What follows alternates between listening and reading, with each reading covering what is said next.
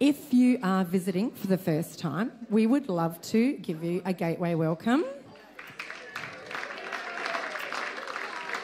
And we would really like to invite you to share lunch with us. After the service, we have our monthly banquet table on today. So we'd love to see you there to come and have lunch and just join in fellowship with each other. So please stay. It would be lovely to have you. Yes, so banquet table, we have everybody afterwards. We'd just love some help with the tables, wheeling them out after the service. And also, for those of you who are staying for lunch, we'd love some help with packing up afterwards, because we have a massive day in the kingdom today, because not only do we have the banquet table, we are also going to Kingdom Life for our city celebration, and that starts at 4 p.m. to 6 p.m.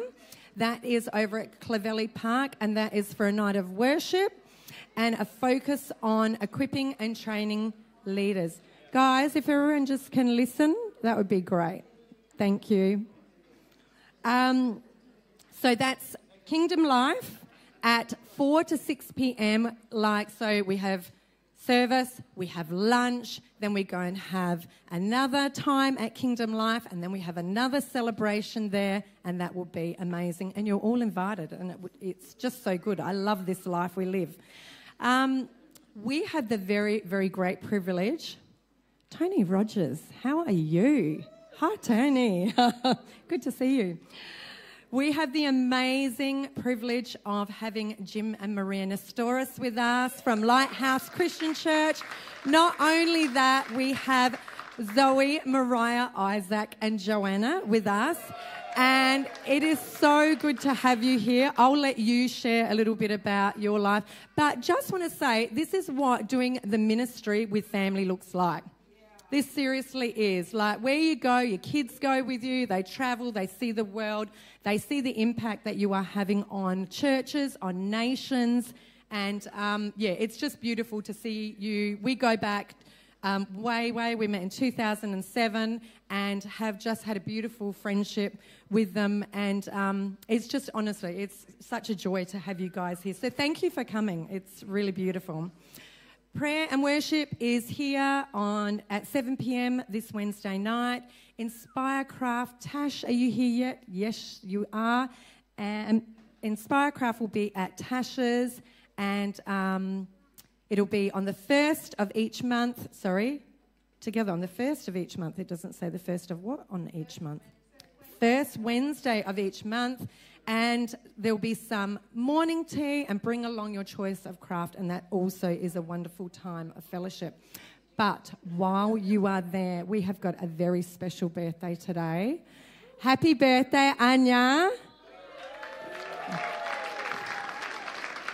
Hope you have an amazing day today, Anya. So good to have you here. And Arise. Last Arise was absolutely amazing. It was just the most beautiful, beautiful time of building up, encouraging, edifying. Ladies, I really, really encourage you all to get there. Like, it is just so beautiful to be in the midst of each other and just listen to what God's doing. Steph seeks, the Father's heart for what it is that he wants her to bring, and it is just beautiful. You don't have to bring anything except an open heart. You are fed, you are loved on, you are encouraged, and it's just beautiful. So that will be here this Saturday morning coming up, 9 to 11 a.m. So, I just encourage you to come. Now, Johan and Amy, can you just come up, please? Give them a round of applause. I have just got your name, so clearly you must have something that you would like to share. So I'm going to give this, and whoever would like to speak. Sure. Okay. Thank you. Well, first of all, hello everyone. Good morning. It's been a minute. We kind of have some, I guess it's exciting news. So Thursday, someone got down on one knee, not to tie a shoe, but to get proposed to.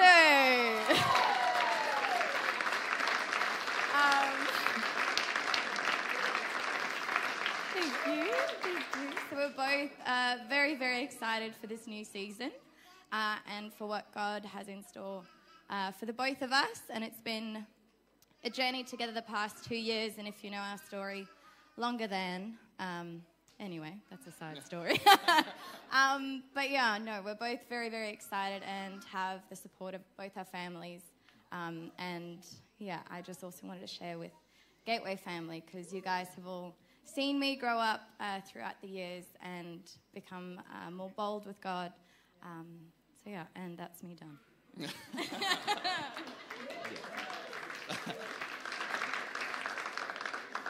And then just to add to all the excitement, I'm also relocating for work relatively soon, which is really cool. I think that adds a lot of excitement to the next couple of months. A couple of little challenges to figure out too, but we'll get through all that sort of stuff together.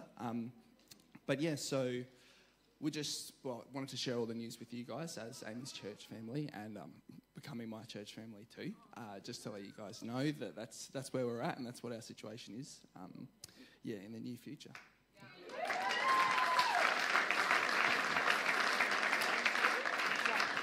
So Johan will be relocating to New South Wales for his job, and so they will be doing long distance for a while until obviously other events happen. So it would just be great this morning because he's going to be leaving relatively very soon. So this will probably be the last time that you see maybe both of them for just for a little while. So if you just want to stretch out your hands, and we are just going to pray for them, like Dave and Heather and Mark and Michael and Bree. Michael, that's fine. Bree, if you want to come up. Father, we just truly, truly thank you for the blessing that you have for Johan and Amy. And we bless them in this next exciting season. We thank you that you have already gone before them, that you have already made the way. We thank you for favour with Johan's work. We thank you for travelling mercies. And we thank you, Lord, that you have opened doors. And the doors that you have opened, and they have prayed about it. They have sought you, and they see this as your yes. And they are going on your yes, and you will totally bless them. So we thank you for everything that you have prepared in advance for them, for the joy, for the excitement, for every detail as they plan their wedding and things like that. So I thank you, Lord, that absence really does make the heart grow fonder. And in this time where they are going to be apart physically, Lord, I know that you're going to do a deeper work in them spiritually. And so we thank you for that. So we thank you for Johan and Amy, and we just pray your blessing upon them in your mighty and precious name, Jesus. Father, we just thank you for Johan and Amy, Lord God.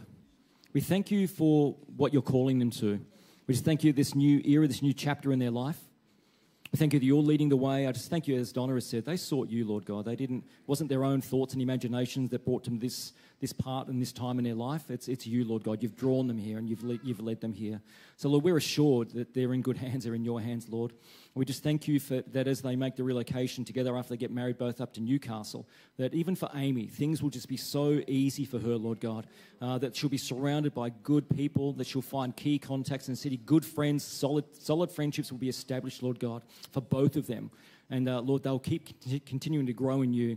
They'll be led in ways into what you've got for them up there, whether in work, but also, Lord, in the body of Christ. And we just thank you for the DNA that's been implanted into both of them, Lord, for Johan from his family and what he's been involved in, and also for Amy from this house, Lord God. We just thank you that they carry that with them.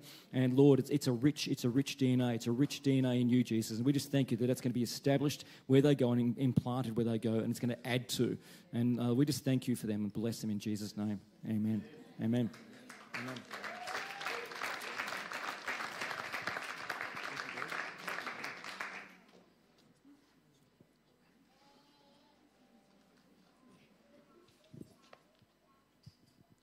All right, why don't we stand to our feet? We're going to worship the King of Kings, the Lord of Lords. Jesus, we just thank you. We lift up your awesome name, Jesus. King of Kings, Lord of Lords, we exalt you. You are why we are here. We thank you that you're in the midst of us. We thank you for your presence, God. We thank you that we can come and just glorify you and honor you and magnify your great name. Jesus, we exist for you. We exist for you, Lord God, to give you all the glory, to bring you all the glory. Everything that's due you, Lord God, we want to do that. So, Lord, we honor you this morning. We praise you this morning. Lord, we just yield ourselves to you, Lord. We yield ourselves to you. We don't want anything to hold us back. I thank you that we're in the throne room right now. We're in the throne room right now with you, Jesus. We're before you, before your face. We just thank you for your presence, Lord God. We honor you. Lord, we just thank you. There's nothing that stops us, no shame, no condemnation, no guilt stops us from coming in to worship you and glorify you this morning. As we get on our face before you and whatever it is we're going to do to honor you, we want to do that. Bless you, Lord.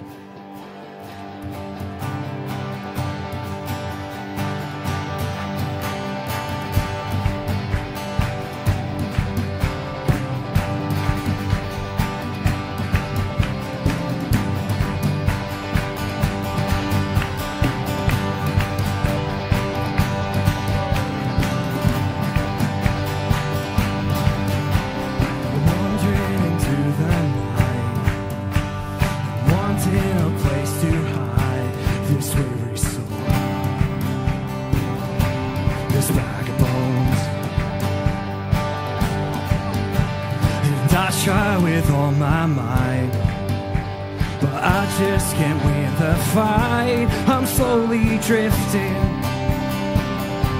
a vagabond. Just when I went out of road, I met a man I did not know, and he told me that I was not alone. He picked me up and turned me around and placed my feet on solid ground. I thank the Master, I thank the Savior, because he healed my heart and changed my name. Forever free, I'm not the same, 'cause I thank the Master, I thank the Savior, I thank God.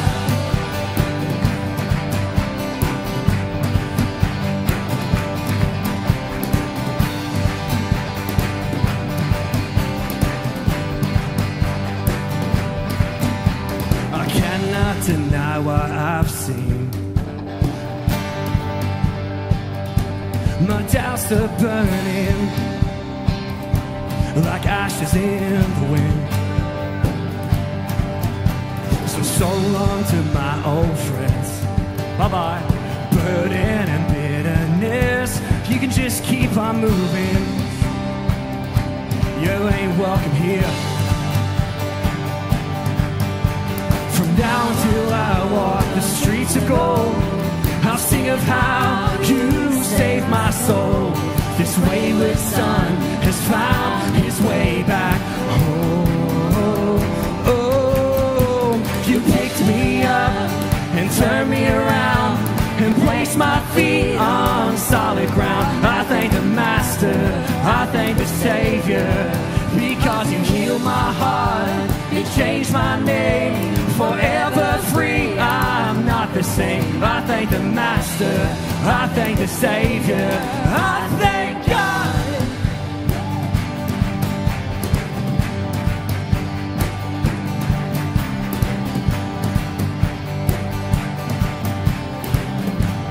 Thank you, God. Here we go. Then God lost another one. I am free. I am free. The song's too low. Let's go higher. Come on. God saved one. God saved another one. I am free. Yeah, I am free. Free indeed. Come on. God saved another one. I am free. I am free. Free indeed. Come on. God saved another one. I am free. Yeah, I am free. Free indeed. Well, God saved another one. I am free. I am free. I'm free indeed. Well, God saved another one. I am free. Free indeed. I'm free indeed. God saved another one.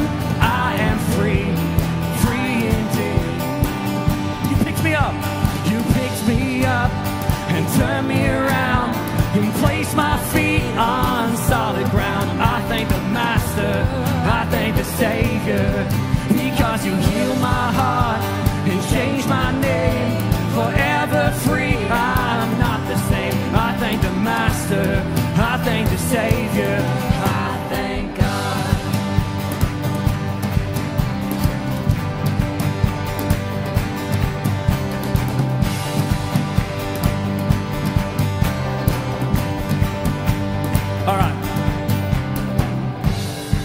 called to be free. We're called to be joyful. We're called to have fun. It says the Spirit of the Lord is our strength. That's where we stand today. In the Spirit of the Lord, we are strong because He is strong. Let's have a party in Jesus' name. You ready? Get up, get up, get up. Get up out of that grave. Get up, get up, get up. Get up out of that grave. Get up, get up, get up. Get up out of that grave. Get up, get up, get up. Get up out of that grave.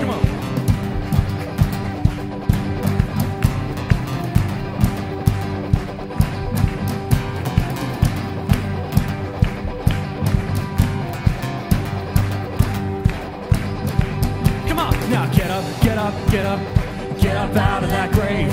Get up, get up, get up, get up out of that grave. Get up, get up, get up, get up out of that grave. Get up, get up, get up.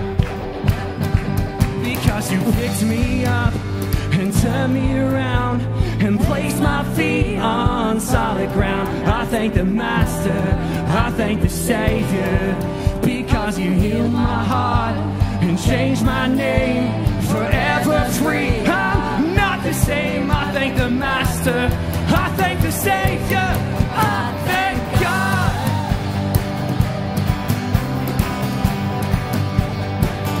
One more time.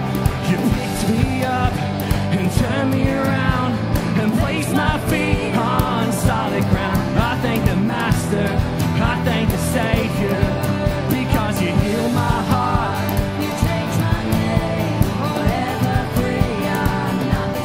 I thank the Master, I thank the Savior, I thank God.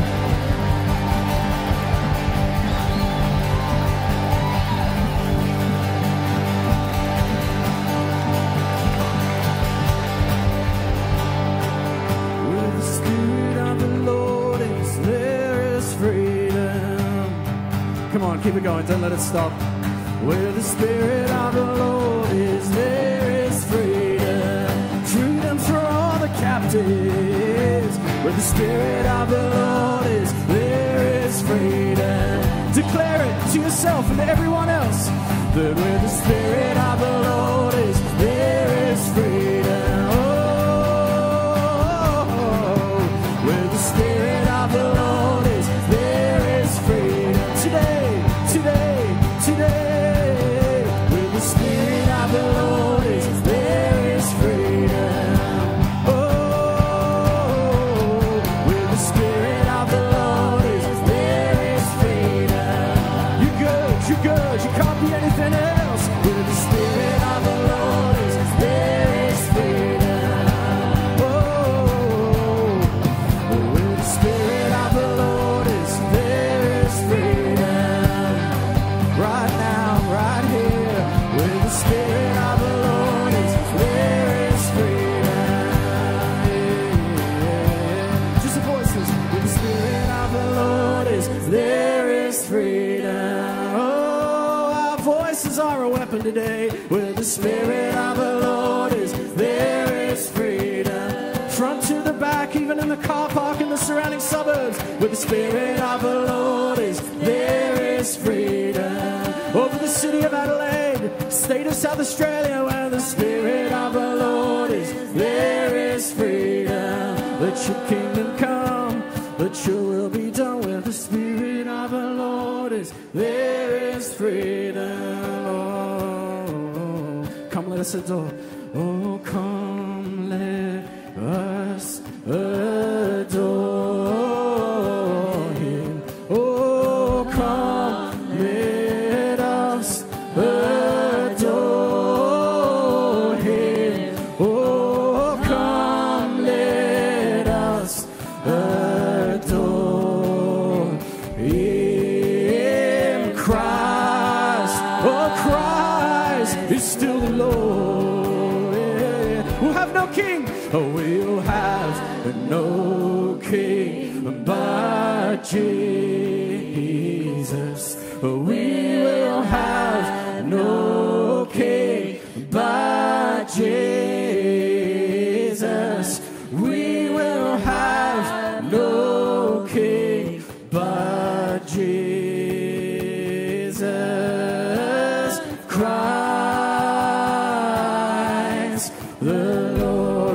the glory. It's all yours. It's yours. It's yours. We'll give you all the glory. Come on. We'll give you all the glory. We give.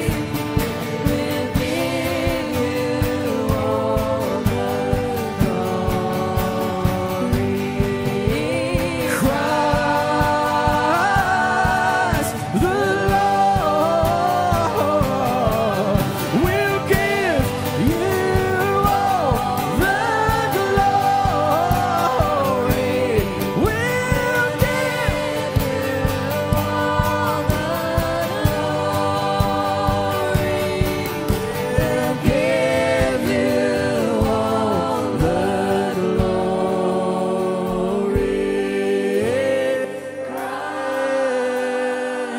Christ the Lord.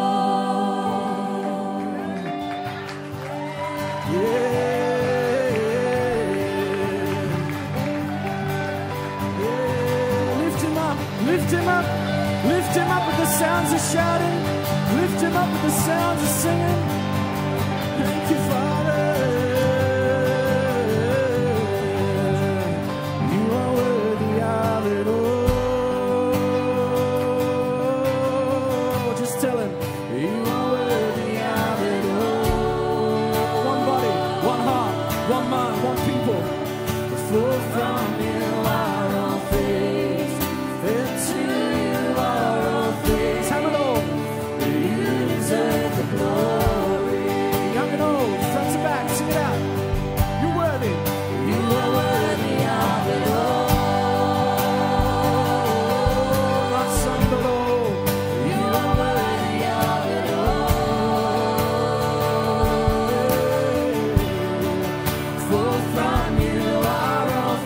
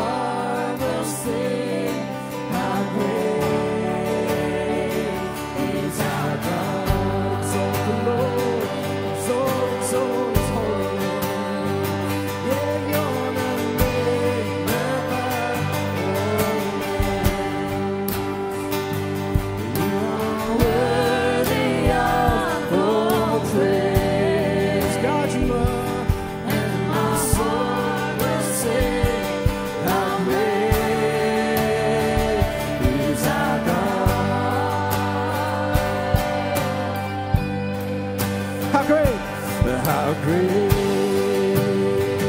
is our God. Sing it out. Sing with me, how great is our God. Oh, we'll sing how great is our God. Oh, we lift it up, the throne and our praises, Lord. Great is our God. Sing with me, how great is our God. Oh, we'll say how great is our God. Come on, you're the name above all names. We mean it. You're the name above all names. No one like you, Lord. Worthy of all praise. Oh, Lord, oh, my heart will sing. How great is our God. Oh, yeah, you're the name above all names. Father, worthy of all praise. My heart will sing. How great is our God. All together, just your voices. How great is our God. Sing with me, how great is our God. And oh, we'll see how great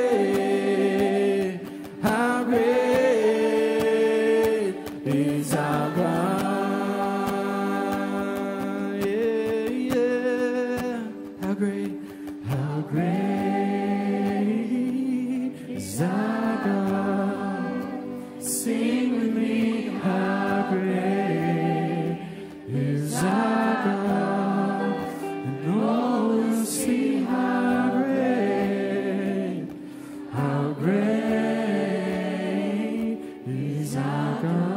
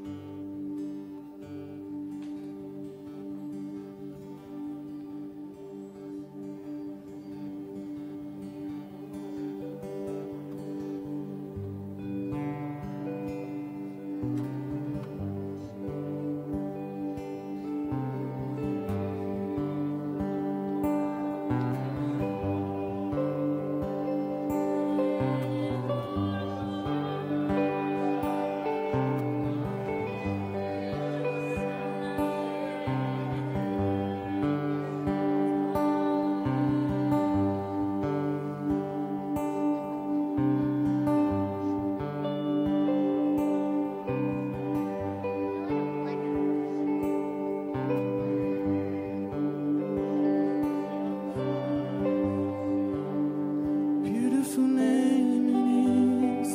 What a beautiful name it is. The name of Jesus Christ, my King. What a beautiful name it is. Nothing compares to this. What a beautiful name it is. The name of Jesus. What a beautiful name it is. What a beautiful name it is. The name of Jesus Christ, my King. What a beautiful name it is. Nothing compares to this. What a beautiful name it is. The name of Jesus. What a beautiful name it is. The name of Jesus. What a beautiful name it is. The name of Jesus. Ooh.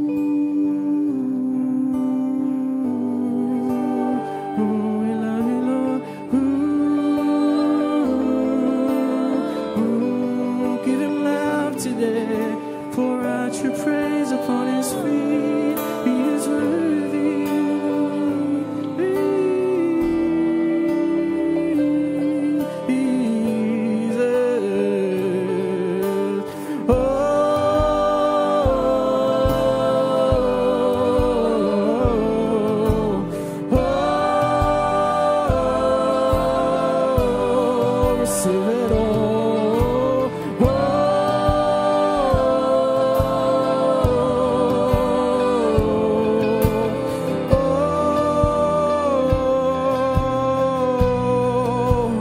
Death could not hold you, 'cause the veil tore before you. You silenced the boast of sin and grave. The heavens are roaring, praise of your glory. For you are raised to life again. You have no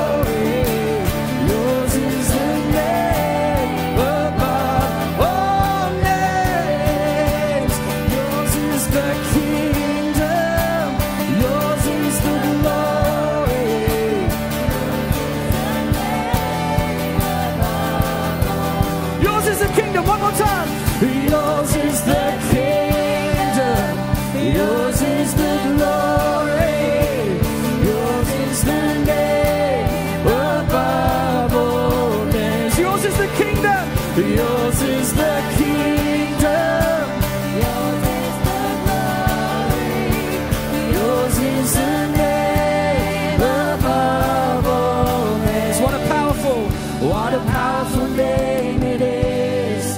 What a powerful name it is. The name of Jesus Christ, my King. What a powerful name it is. Nothing compares to this. What a powerful name it is. The name of Jesus. What a powerful name it is. The name of Jesus. What a powerful name it is. The name of Jesus.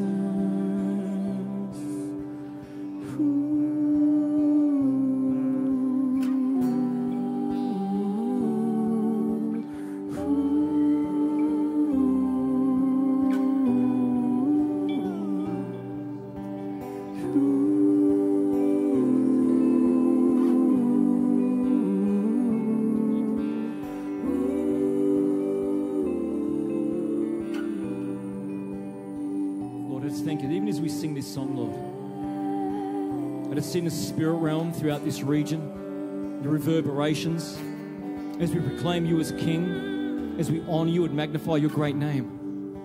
Lord, there's a shift. Because your name is above every other name. There is no one like you. Can we go back into that chorus again, back into this song and just sing it through? And as we sing it, let it be a prophetic declaration from your heart over this city, over this region, over this state, over this nation, because he is the King of Kings and Lord of Lords, and we proclaim him as such. Jesus, we love you. We honor you. Lord, and even as we sing that, Lord, I just thank you that I saw you enthroned. I saw you enthroned, and I saw you holding out your hand again. Lord, I just thank you for the invitation. I thank you for the invitation to come to you and to proclaim your great name, because you are worthy of it all. Lord, let's just honor you, Jesus. We honor you and honor your name over this city, over this region, Lord. Let it reverberate, not only reverberate, let it crack through. Let it just decisively cut through the spiritual demonic armies around this place. Let them be shattered into a million pieces, Lord God, as we proclaim your name. And you take the ground, Jesus. You take the ground. You take the ground this day in your mighty name.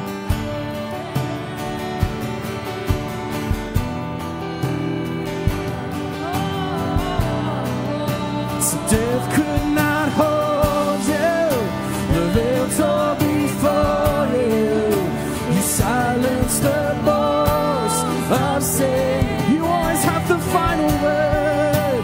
The heavens are roaring the praise of your glory. For you are raised to life again. You have no match. You have no rival. You have no equal. Now and forever, God, you reign. Yours is the kingdom. Yours is the glory. Yours is the name above. You have no rival. Sing it out. Sing it loud. You have no rival. You have no equal. Now and forever, God will reign. Yours is the kingdom. Yours is the glory. Yours is the name above all names. One more time. You have no rival. You have no equal. Now and forever, God, you reign. Yours is the kingdom. Yours is the glory. Yours is the name above all names. What a powerful, powerful.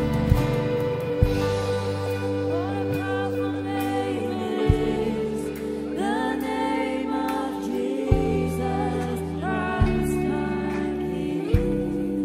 What a powerful name it is. Nothing compares to this. What a powerful name it is. The name of Jesus.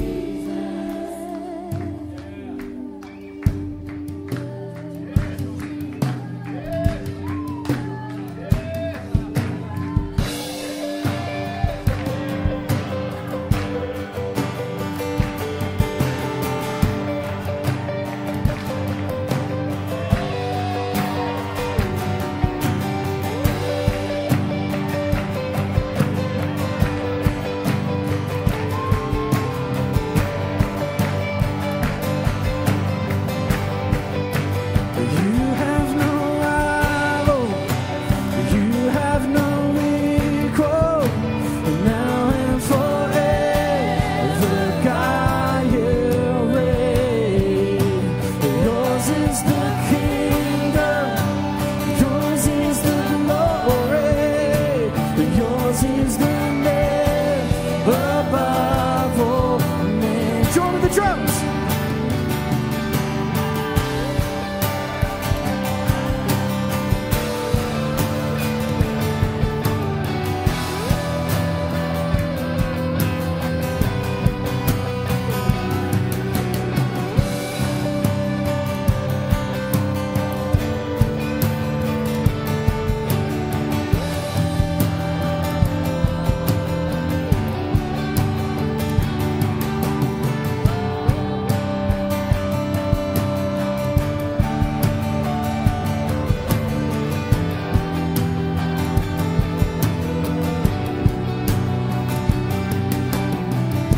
Stir it up in our hearts, Lord.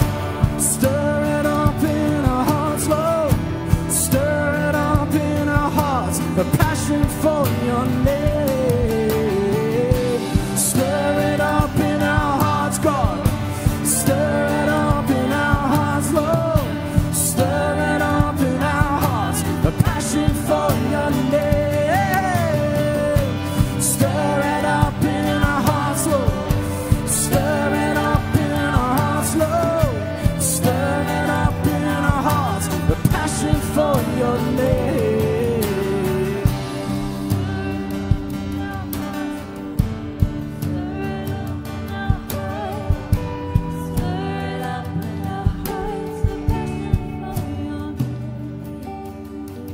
Call on me and I will surely come. Call my name and hear the trumpet sound. Sing to me your praises and my presence will flow. For in you I have found my home. In your praises I will speak my will. In my truth, all that you see will be made whole.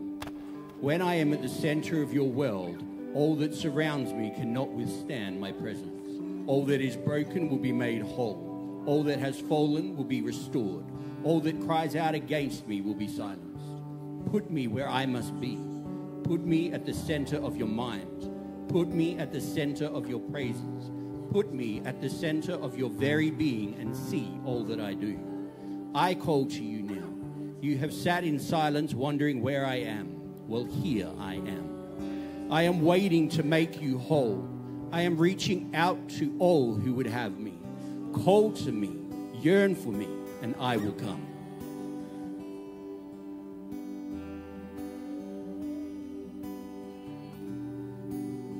Thank you, Lord. Thank you, Lord. I'm sensing there's a new sound being released. A new sound being released over us this morning. It's a sound of heaven. It's a sound of freedom. It's a sound of God's people being beckoned into the throne and being in awe and wonder, this great and mighty King. I just feel there's a freedom and a sound that the Lord is wanting to release that's prophesying to the nations, it's prophesying to the region. As we're singing, as we're following the cloud by day, the pillar of fire by night, for the Lord's going to release freedom. Even our meeting this morning, I'm going to read Psalm 149. It says, praise the Lord, sing to the Lord a new song, His praise in the assembly of His faithful people. Let Israel or the church rejoice in their Maker. Let the people of Zion be glad in their King. Let them praise His name with dancing and make music to Him with the timbrel and the harp and the incredible drums this morning. For the Lord takes delight with His people and He crowns the humble with victory.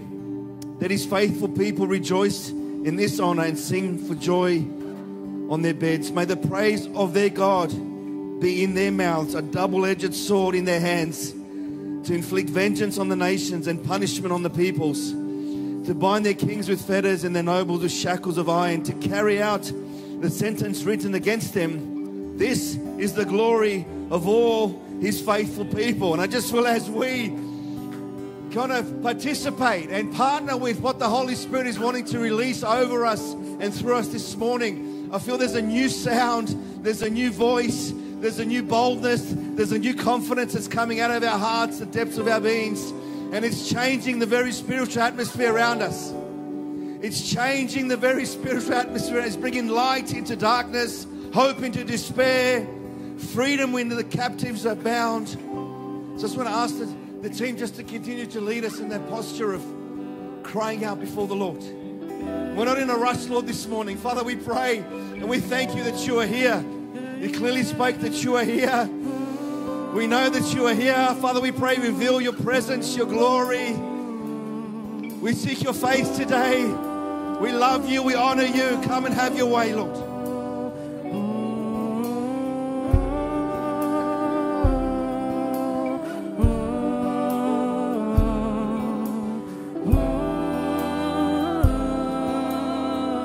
Don't be afraid, come a little bit deeper.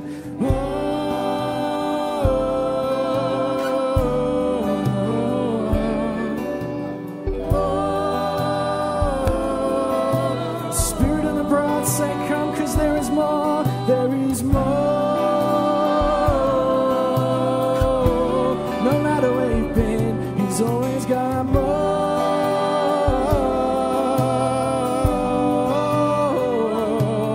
Singing,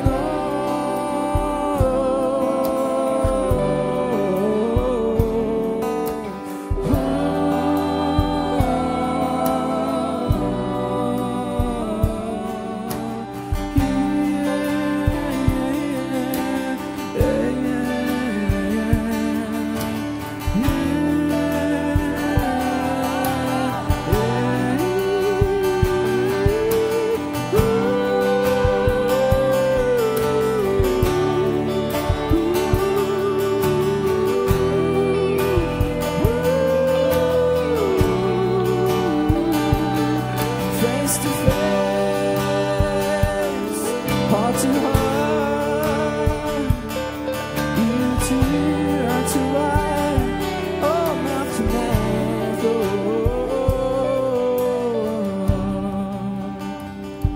Here in your heart, here in your heart, beat against our ears, Lord. We're keeping step with you.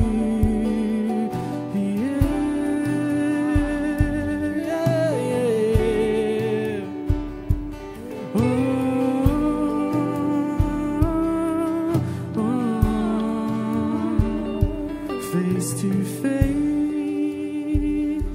with you, Jesus, is the only place to be. Face to face with you, Jesus, is the only place I wanna be. Tell him right now. Face to face with you, Jesus. It's the only place to be. Face to face, nothing else with you, Jesus. It's the place I want to be. Eye to eye, heart to heart, face to face with you, Jesus. It's the only place to be. Face to face with King Jesus is the only place I wanna be.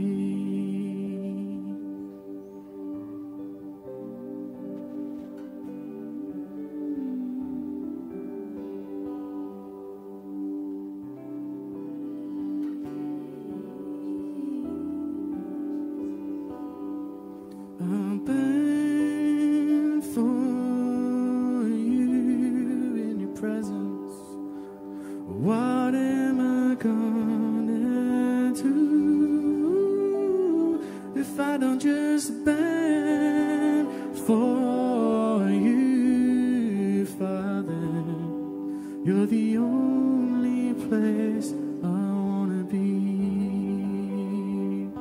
and I will bend for you.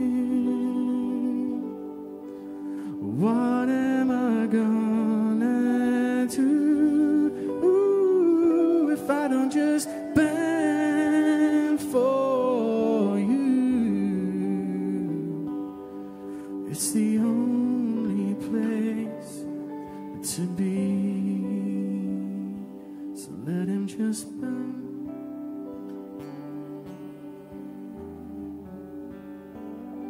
Gonna just bend. The fire on the altar just burn, like the fires on the altar. Let it just burn. Everything that's not gold, let it just burn. Everything that's not eternal doesn't matter, so let it just burn. Let there only be the gold, let it just burn. Here in your presence, let me just burn.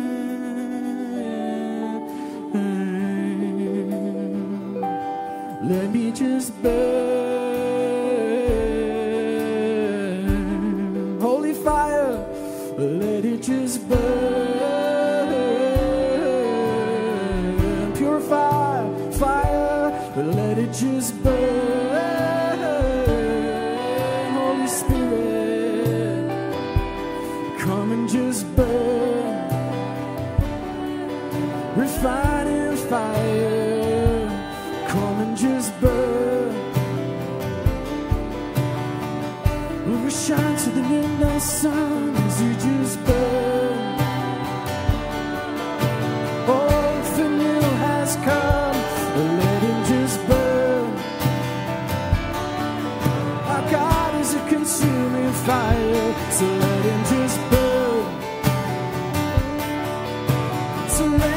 into the flame of God. Let it just burn.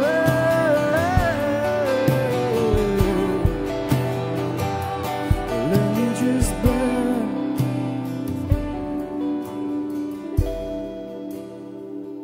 White hot just burn.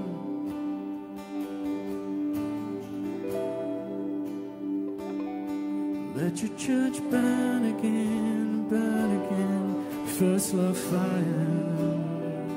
Oh, let it just burn. Oh, like you're breathing on the embers. Let it just burn. Set it aflame, fan into flame. It just burn.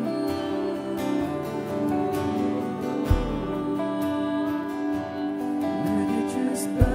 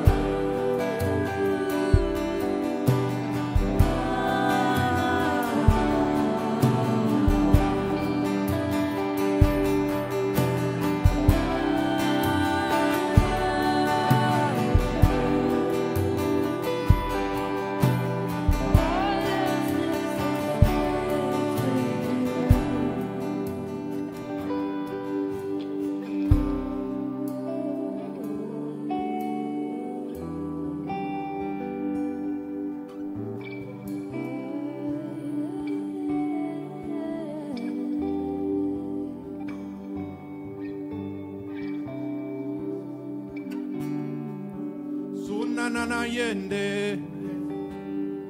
Sunanayende, Sundarayandere ahore maki kareando. He he yandandere, he he yandandere so. Yeromoso kandere ma. Yo he he yandandere ma. Yo rema sandere ma, yakariandore ma, he he he yandore se. Ho hareha na ya no alema ariako. Rusi aranda akiando ababariando kerema. Risi areha na ya no ya anika rekia. Risi ka arika na no ala ni ahareka sika. Horia haria ya ya ya horima harihusima ruma ruma ruma sumare baharia kia he mahar ayondo akarendo ziborondia zimboro sibaba romo.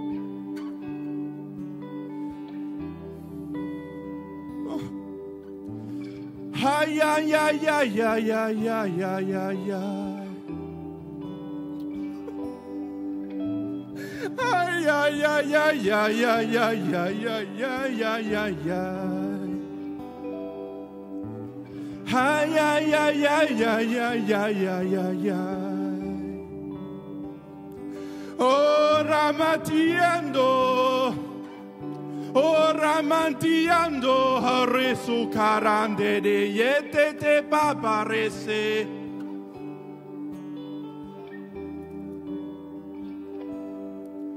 Tonight I stand in the midst of my people.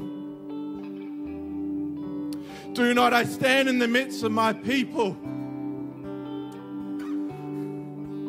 I am here, I am always here. I delight in my bride. I delight in my people, says the Lord. And there is a sound, there is a frequency, there is a victory sound today, says the Lord. That I may not see and the heart not may perceive the things that I do in your midst, says the Lord. But I'm always working. I am always working. I am always working, says the Lord.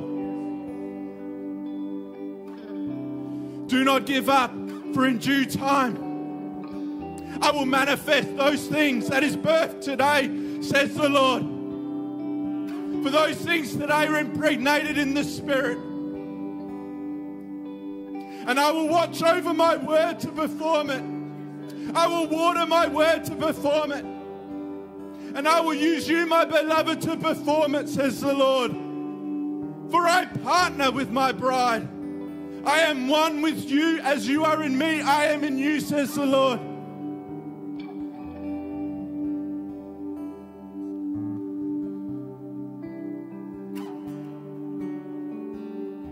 Where can you hide? For my Spirit is everywhere. Wherever your feet touches, my Spirit goes. I ask you today, I beckon you today, be my hands, be my feet, be my heart, says the Lord. For I am redeeming and saving a lost world.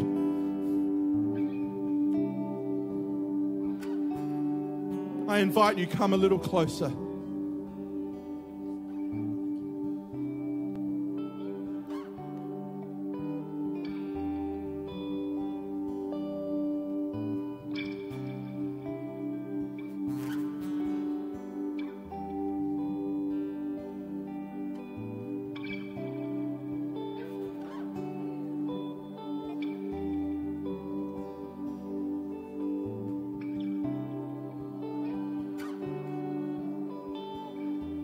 Respond to that word.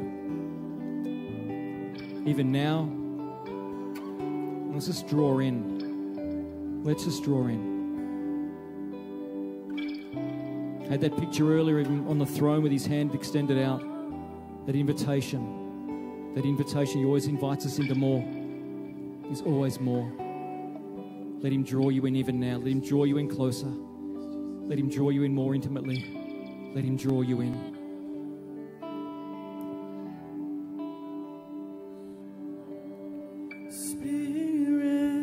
Truth, we're running back to you. Oh, my soul will worship you. With our arms held high, this love of ours will rise. Oh, my soul will worship you in spirit and in truth. In spirit and truth, we're running back to you. Oh, my soul will worship you. With my arms stretched high, let this love of ours just rise. Oh, my soul will worship you. In spirit and truth, we're running back to you. Oh, my soul will worship you. With my arms stretched high, this love of ours will rise. Oh, my soul will worship you. Spirit, in spirit and truth, we're running back to you. Oh, my soul will worship you, Lord. With our arms held high, this love of ours will rise. Oh, my soul.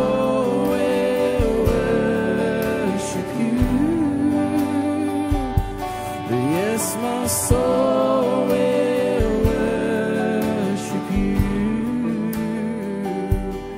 Oh, my soul will worship you. God, we just thank you. We thank you, God, for everything you've done this morning so far. Even as we move to this next part, we just thank you that it's still worshiping you, still glorifying you, still exalting you. Lord, even before Mark sang, about being on fire. Even as Rob brought before he brought his word. I thank you that I saw you with your fiery eyes of love, Lord, looking into the hearts of each person here. And I was reminded of your fiery angels that stand in your presence, Lord, and I saw them walking in our midst. I saw them walking in our midst, and I thank you. It's a promise for this house, Lord. I thank you for your goodness and your glory, Lord. We thank you that you just want to deal with all the junk that is only gold left, pure, refined gold. Thank you that you take us to Zarephath like you did with Elijah, to that smelting town, that place where your fire exists, Lord God, where everything else gets dealt with, and we come out in your glory and your presence, God, to deal with the things you're calling us to deal with in this hour. Lord, we just thank you for this morning. We honor you. We give you all the glory. We just thank you for the mores of you, Lord God. There's always more. There's always more. So, Lord, we're not going to sit down at this moment and go, that's it, I'm done. No. There's more. There's more. The Lord wants to give you more. There's more, there's more, there's more. So receive the whole day and be fed by him this day as you sit at his banquet table before we go into our own banquet in the physical realm. Thank you, guys. Thanks to the music team. Bless you, guys. If we could take up the generous giving quickly while get Jimm ready, that'd be great.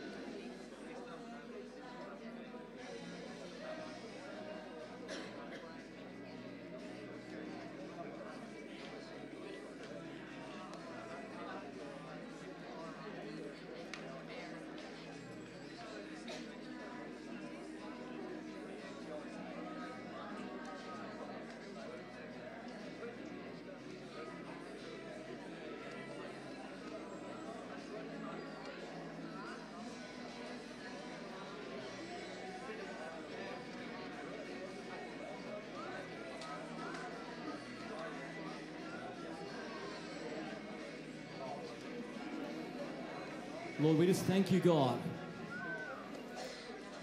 Thank you for the ability to be able to give generously, Lord God.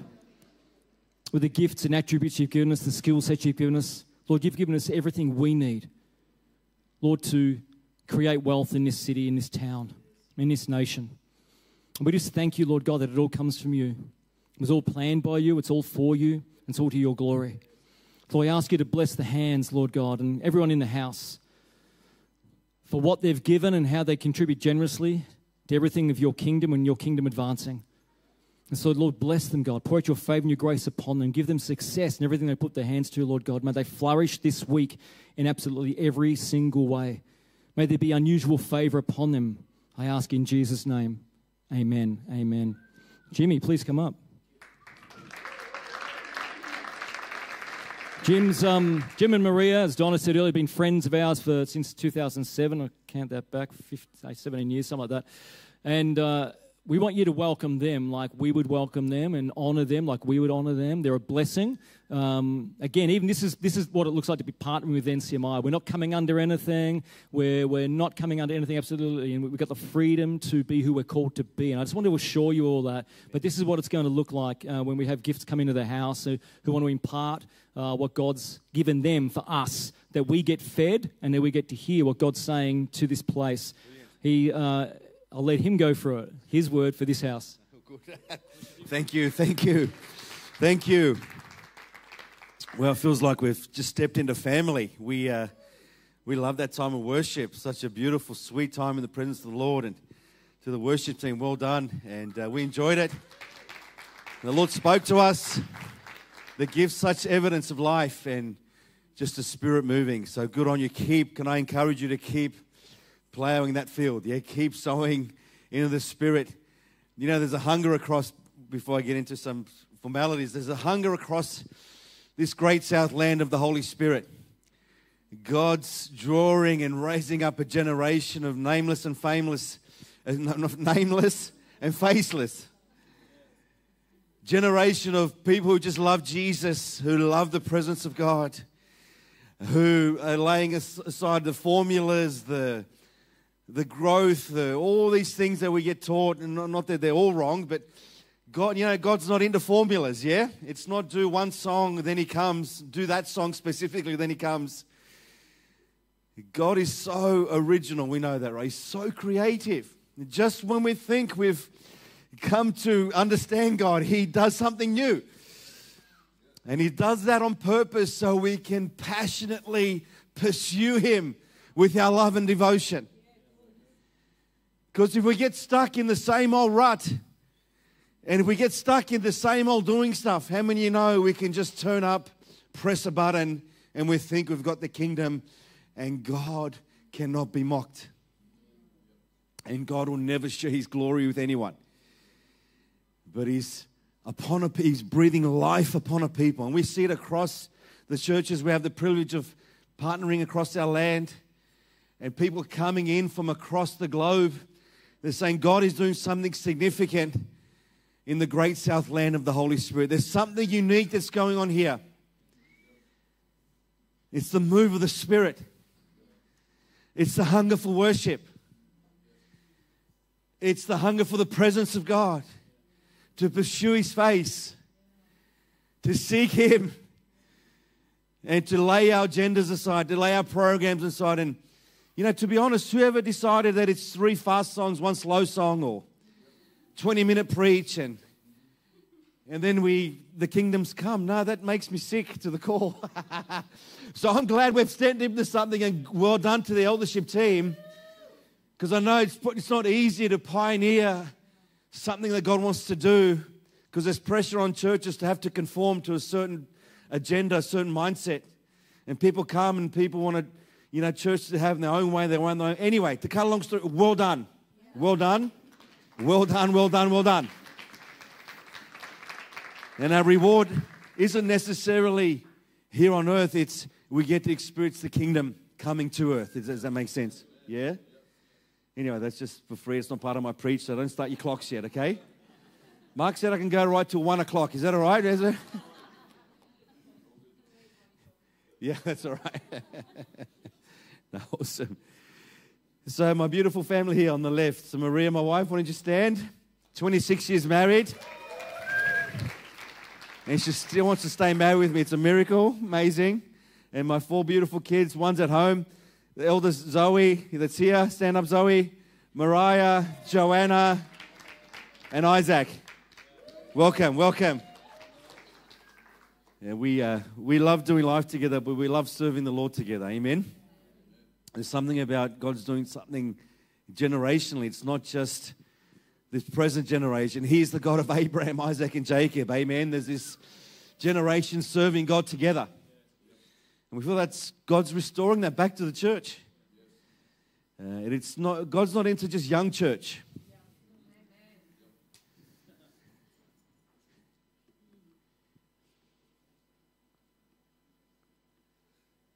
God's into family, amen?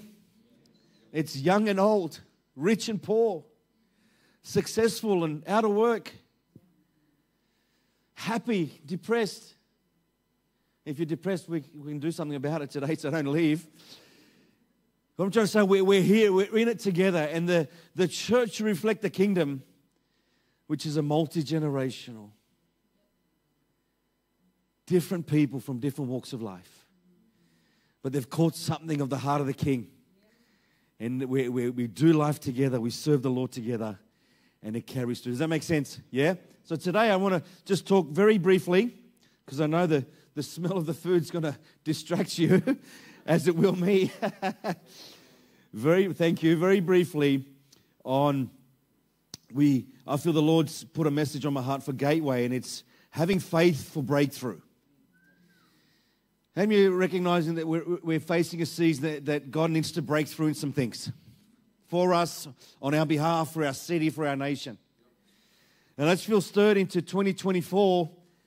And God's not into calendar years, and He works in seasons and all those kind of things. But for us specifically at home, and I feel for us here at the church here, Gateway, that God wants to deposit something of His bigness, of His infinite power and grace and love and mercy that'll change you today, that'll stretch you today, that even might make you feel a little bit uncomfortable. But my job as a preacher, not to make you feel comfortable. There's many clubs to do that around our beautiful nation. I'm not here to make you hate me as well, so an amen every now and then would be very good, thank you. But I feel our role here as we work in tandem with the eldership team, and our role isn't to usurp or bypass the highest human government here for the Gateway is the eldership team. So we're not here to kind of say now they're wrong, we're right, or do that. We're here to just come alongside them and say, hey, keep doing what you're doing, keep pointing your people to Jesus, but also just to bring a little bit of perspective. How many know we all need perspective? We all need people around us who we trust and they trust us, so you can speak into our life to help us grow and mature and become all that God's called us to be. So faithful breakthroughs. So before I do that, I just want to prophesy over Gateway. Is it okay if I prophesy? See, Gateway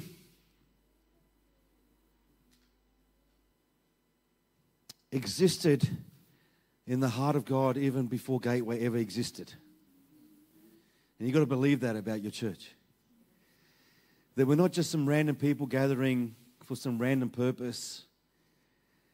That God's preordained purpose and destiny, way before Gateway started, was for Gateway to exist.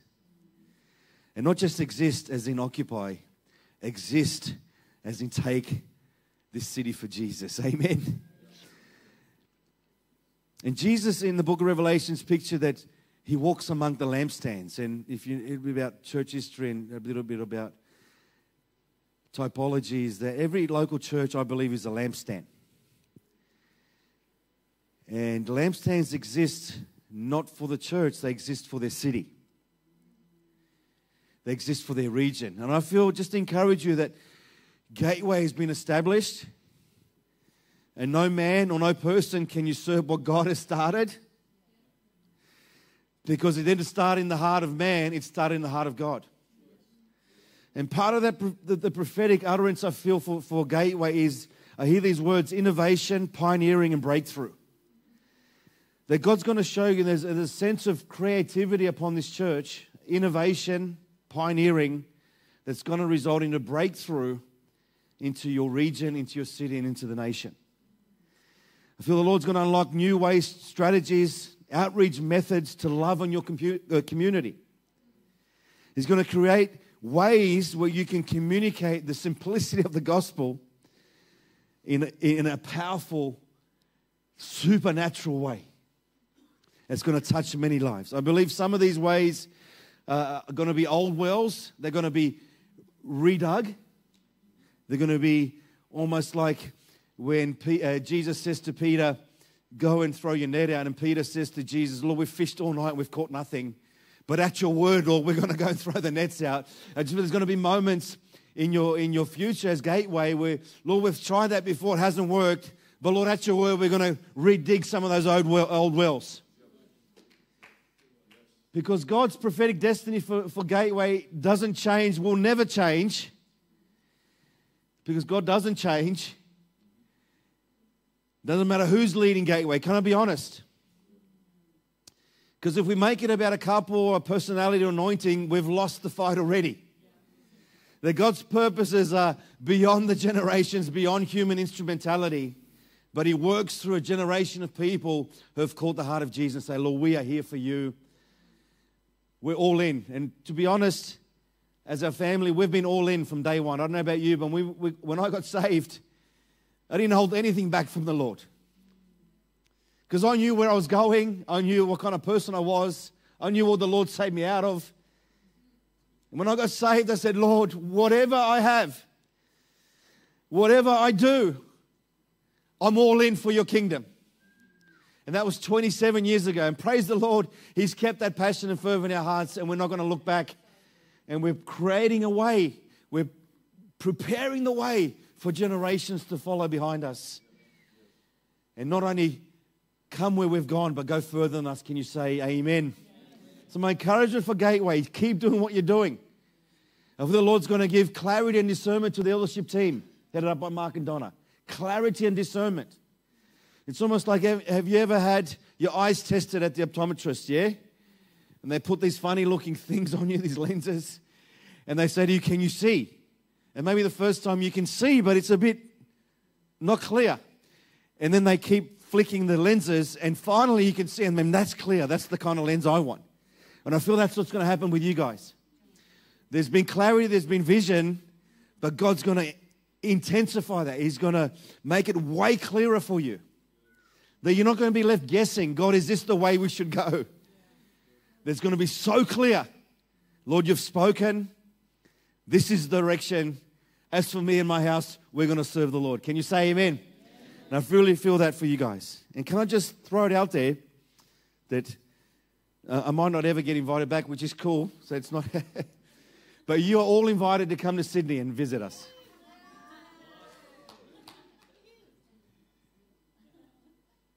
And it should be the way in the kingdom. I mean, there's a big bridge from Gateway to Lighthouse. Our church we lead is called Lighthouse. It goes 1,500 kilometers, but it's a massive bridge in the kingdom, and you're welcome anytime to come. And I feel there's something about, yes, we're friends, and I love our journey, but we have a future together, whatever that looks like. I'm not trying to make anything happen. But it's strategic where churches are like-hearted, like-minded, and we worship God. We want to see the same things happen. We come alongside and we encourage each other. We speak into each other's lives. We minister in different contexts, and we trust the Lord for breakthrough. Can you say amen? Are we good? All right. If you've got any more questions about it, we have a history. We lived in the US, been on different eldership teams. We love to chat through. I don't want to do it now because I'm going to cut into my time. But we're going to be around for lunch, and you can come and check us out anytime. Mark and Donna got our details. We love Gateway, and we're so blessed to be here. And we're praying it's the beginning of our journeys together into the future. Are we good? And just quietly, we love Adelaide. Yeah? Oh, man.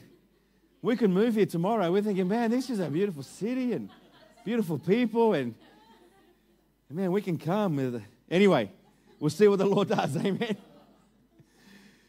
We love Sydney as well, but anyway. Okay, let's move. If you've got a Bible with you, let's turn to Hebrews chapter 12. And I really won't talk too long, but I just want to share something of my heart this morning. And it's this thought of faithful breakthrough, but specifically as we recognize and run to Jesus. See, breakthrough comes when we do something. Breakthrough is not going to come to us just as we watch TV and watch Netflix and kind of just go through life and we don't do something. Yeah, God's not this magic genie that we rub and we get 3 wishes every Sunday and we go back and we do. That's not it. God wants to partner with us. And the way He partners with us is we recognize and run to Him. Breakthrough comes. And the whole Bible's filled of stories of men and women who recognized who God was and ran to Him, and breakthrough came. Can I encourage you, Gateway Church, recognize who God is, what He's doing by His Spirit, and run toward Him. Run toward what He is doing. Sometimes we ask the question, God, what's your will for my life? Have you ever asked that question? And it's good and it's right, but it's incomplete. I think the question we need to ask, especially with churches and even personally, is not, God, what's your will for my life? Is, God, what are you doing in my life, in my church, in my family? What are you doing? And how does my life come into track with what you're doing? That's, I think, a bit of a more accurate question, yeah? Anyway, so we're going to faithful breakthrough Hebrews 12, verse 1 to 2. One of my favorite scriptures. Let's read it together. Therefore, since we are surrounded by such a great cloud of witnesses, let us throw off everything that hinders and the sin that so easily entangles. I'm not sure what translation you guys read, but that's good. And let us run with perseverance the race marked out for us. Did you see that? Let us run with perseverance the race marked out for us, fixing our eyes on Jesus, the author and perfecter of our faith, who for the joy set before Him endured the cross, scorning its shame, and sat down at the right hand of the throne of God. Consider Him who endured such opposition from sinners, so that you do not grow weary and lose heart. You see, the context there is Hebrews 10. It starts with, at the end of the chapter there, God doesn't want us to shrink back. And you know, Jesus is coming back very soon. And we believe very, very, very, very soon. We're all right, yeah? I mean, Paul said he's coming back soon, so we cannot be wrong to agree with Paul. And if we look at the world, we can live in despair and discouragement, yeah? We look at, wow, the world's falling apart. And let me encourage you, the world's not falling apart, it's falling into place for the return of the King. Can you say amen? And part of our role as a church is to prepare for our King to return. Is to live ready. Now, I don't know if people get caught up in pre-trib, mid-trib, post-trib, and element of P-trib, and all the other tribs and all that stuff. And I'm not mocking and saying no one knows, okay? So stop pretending we know when Jesus is coming. We don't know exactly when He's coming, but we do, and we should all agree that Jesus is coming back. And because we believe that, we should live different. That's the context where in Hebrews 10 it says we're not like those who shrink back and are destroyed. But we're those who have faith and persevere and are saved. Can you say amen? And Jesus is looking for a church that's full of faith, full of courage, full of love, full of compassion. No matter what's coming down the pipeline, no matter what's thrown at us, what new thing comes, Lord, we're ready. No matter what comes, Jesus, we're not going to shrink back. We're here for you. Can you say amen? And I believe there's a fresh call for courage to come back to the church. The church somehow has lost a bit of its backbone. And we replaced it with wishbone. I wish life was easier. I wish my pastor was better. I wish we had better facilities. I wish. No, stop wishing and start living for Jesus. Amen.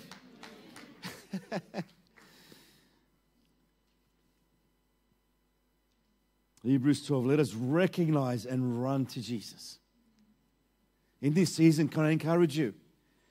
Whatever's distracting you, off your focus of Jesus. Let's be ruthless with it.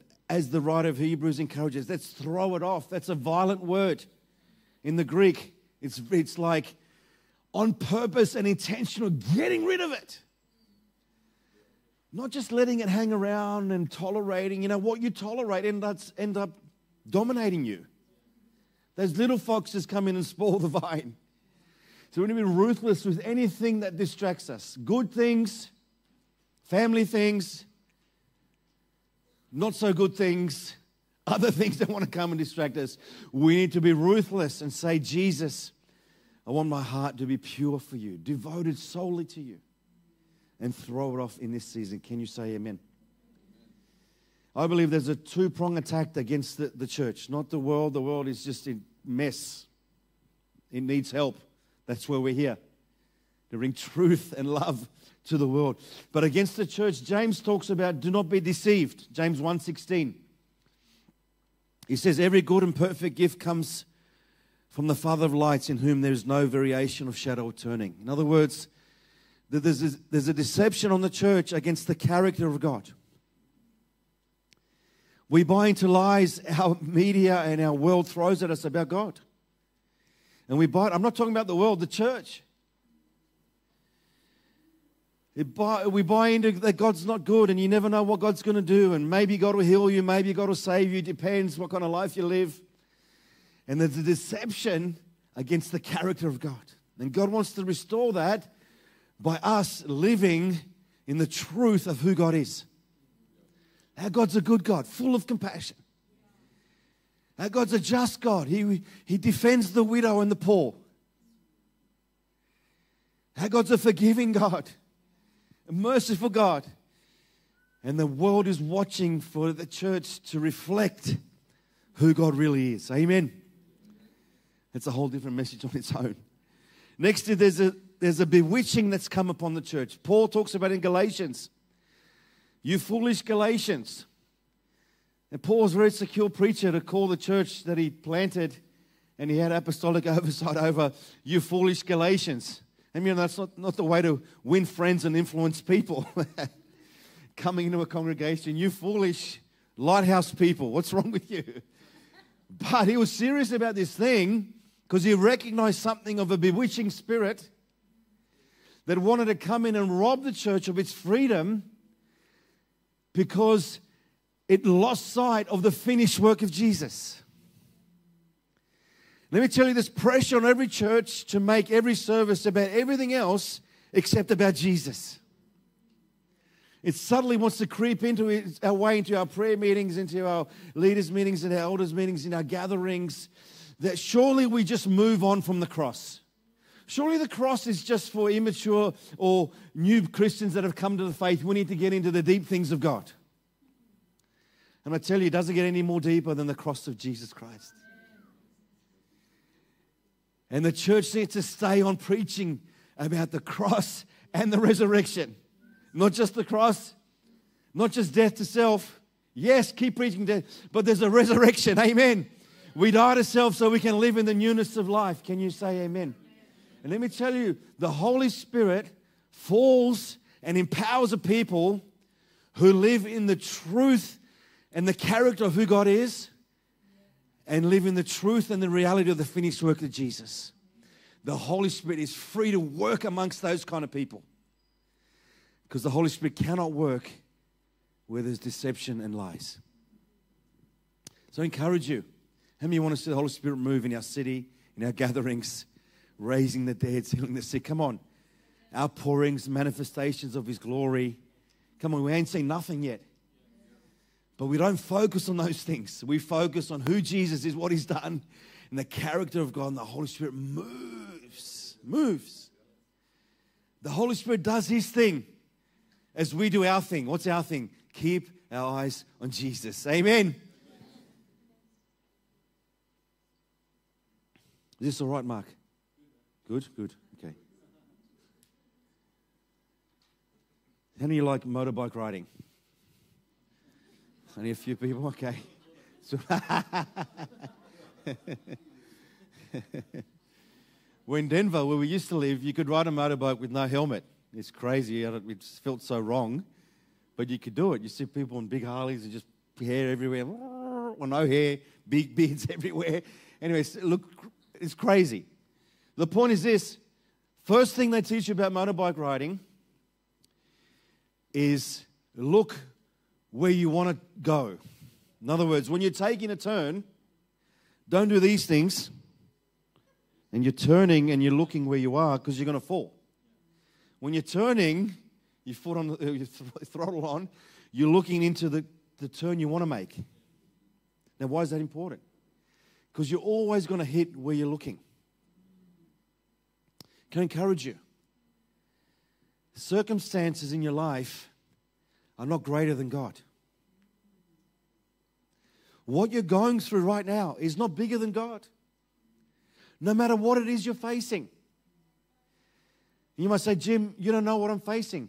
True, I don't know what you're facing, but God knows exactly what you're facing. And His word to you today, if I can look you straight in the face, in the eyes, and say, your circumstances are no match for God. Our problem is that we focus on our circumstances. So they become bigger in our mind than who God is.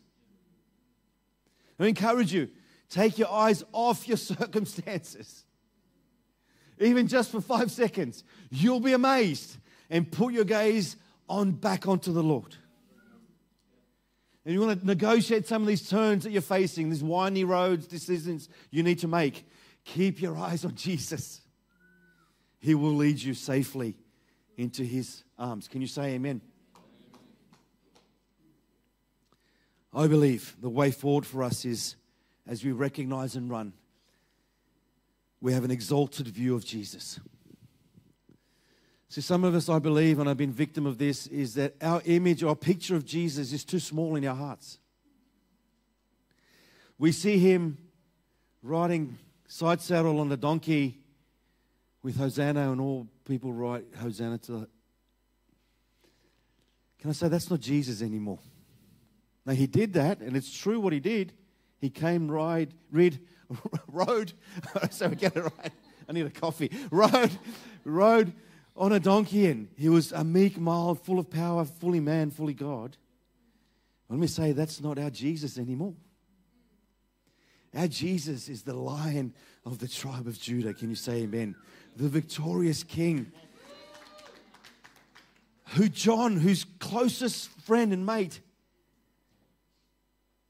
who was so comfortable with Jesus, was resting his head on his bosom. That's how close they were. But when John, the apostle, saw the risen King, he felt as though dead before Him. Such was the power and the glory of our King. Can I ask us, church, can we be wowed by our exalted view of Jesus again? When's the last time you were reading the Gospels or reading some of the letters or Old Testament, and you just had to stop reading and just bow your heart before our King? Say, you're glorious, Jesus.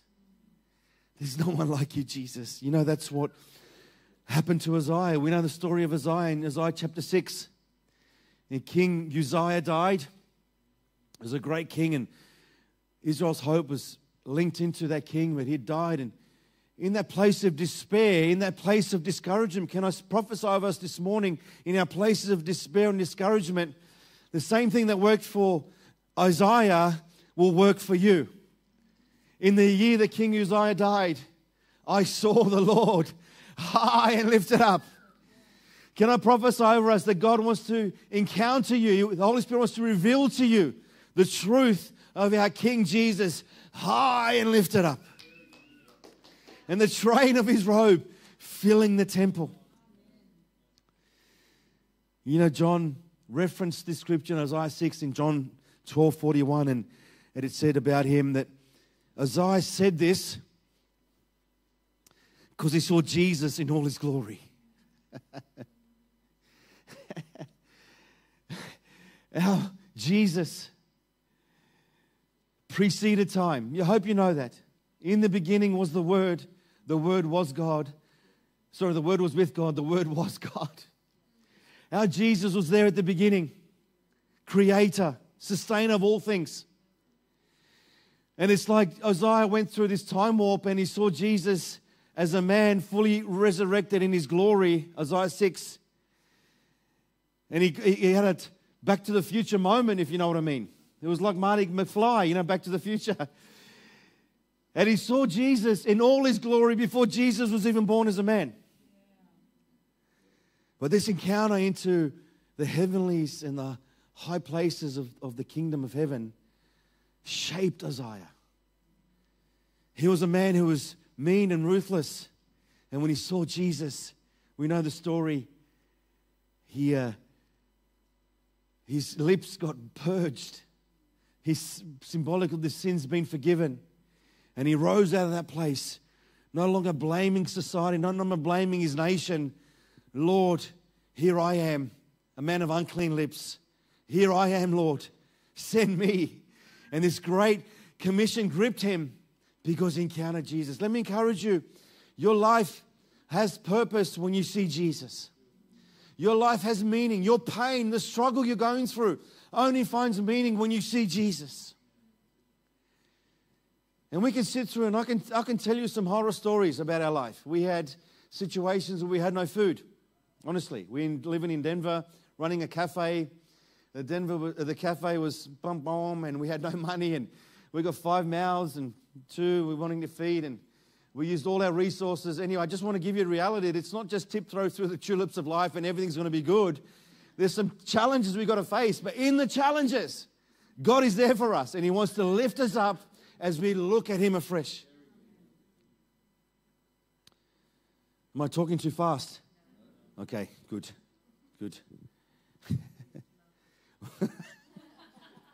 I say to my church, when you listen back, just reduce it to 1 speed or half speed. Anyway, okay, couple of practical things and we're going to be done. I believe part of us seeing Jesus risen and resurrected and exalted is that we need to come to terms with our own unbelief in our hearts. See, too long the church, I think, has tolerated unbelief, and we want to counsel people out of unbelief, and we want to cushion people, we want to make people feel all comfortable, but they're in unbelief. And the writer of Hebrews says, depart from an evil heart of unbelief. So why we want people to entertain unbelief when it's evil? And I'm a pastor, I'm not here to call out, I'm not here to break anyone, I'm not here to change anyone. But we need to be truthful with people. And people won't come in a breakthrough if they don't recognize there's unbelief in their heart. And we can make excuses, we can blame everyone we want to blame, but until you take responsibility for the unbelief in your own heart, you will not see the breakthrough. Sometimes we're more nicer than Jesus. And Jesus called out unbelief all the time, even amongst His team. There's a story in Mark 16 where Jesus has been resurrected, not yet glorified, but He's resurrected. And He comes into a gathering. Remember the story when they're in the upper room before the Holy Spirit comes. He comes to the gathering, and the first thing Jesus did was not pray for His team, not give them a hug, not have a coffee. He says He got together with them, if you read it, Mark 16, and He rebuked them for their unbelief. Why? Because nothing in your Christian life will work if your heart has got unbelief. Faith and unbelief cannot mix.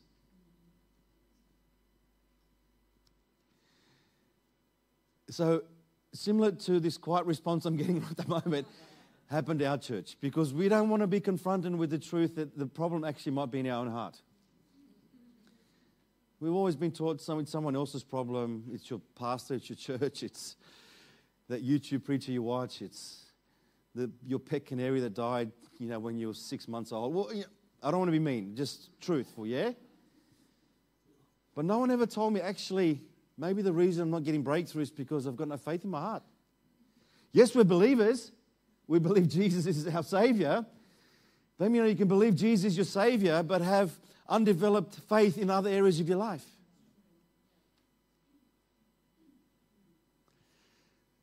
Do you want to do a quick test to recognize whether your heart's in unbelief or not? Yeah?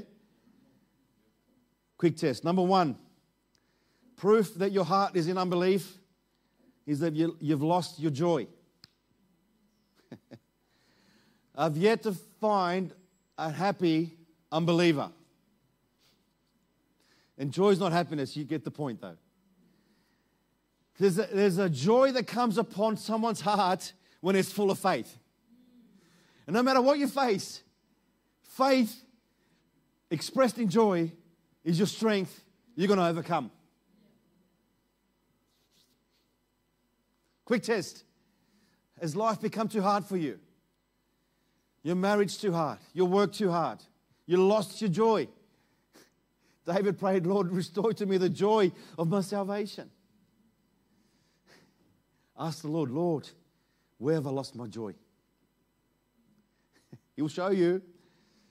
We know Romans 14 is the kingdom of heaven is not a matter of eating or drinking, but righteousness, peace, and joy in the Holy Spirit. Because anyone who serves Christ in this way is pleasing to God. And there's a thread between faith and joy. I can't really fully explain it, but I know it's very intrinsically linked together. When you're full of faith, you're full of joy. Because when you're full of faith, you're conscious of God. You're aware of Him and His promises. When you're not full of faith, you're conscious of self. You're full of flesh. You're full of doubt. You're full of uncertainty. Well, if your heart's full of doubt and uncertainty, there's no way you'll ever have joy. Our joy is in the Lord, not in our circumstances. Encourage you. Find joy in the Lord. Number 2, out of that place, you stop praising and worshiping God.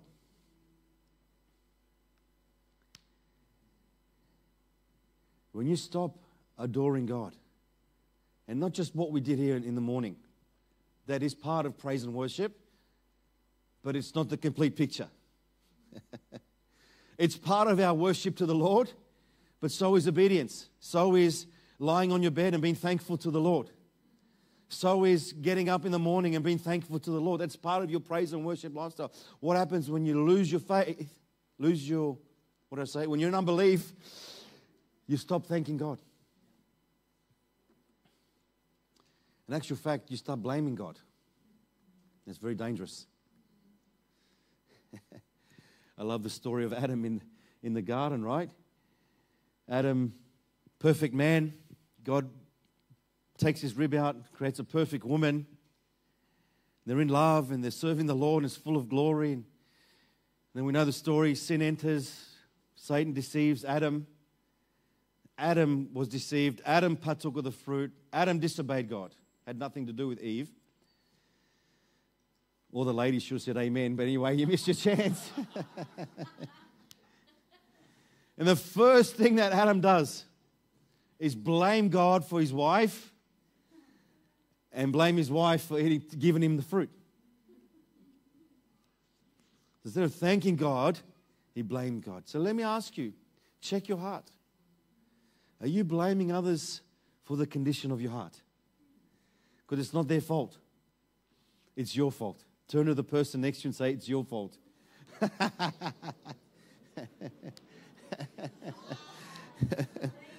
All right, maybe it's Mark's fault, but that's it, okay? All right, we're almost done. Almost done. Number 3 test. How are we going so far? All right. Number 3 is you lack perseverance and patience to endure. When you're in unbelief, everything becomes too hard. And we've got a reputation as Aussies around the globe that our favourite saying is too hard. It's too hard, mate. Have you heard that before? We want to stop saying it's too hard, right? We want to say, it's too easy, Lord. Come on. We want to say, for your glory, mate. For your glory, Lord. What happens is when we in unbelief, just everything becomes tough. We lose the faith and God component of our lives. Everything just becomes natural. Hebrews 6 says, we don't want you to become lazy, but to imitate those who faith and patience inherit what's been promised. So we love the faith bit. Sometimes we learn the patience bit. But faith and patience have to work together so we can inherit the promise. Can you say amen? So we lose faith, we in unbelief, we stop persevering. We stop persevering, and then we short circuit the promise of God of our lives. Can you say amen? We don't want to do that, yeah? So we've covered a few of the negatives. Now we're going to finish with some positives, yeah? Recognize and run. We want to run with fire for the Lord. Can you say amen?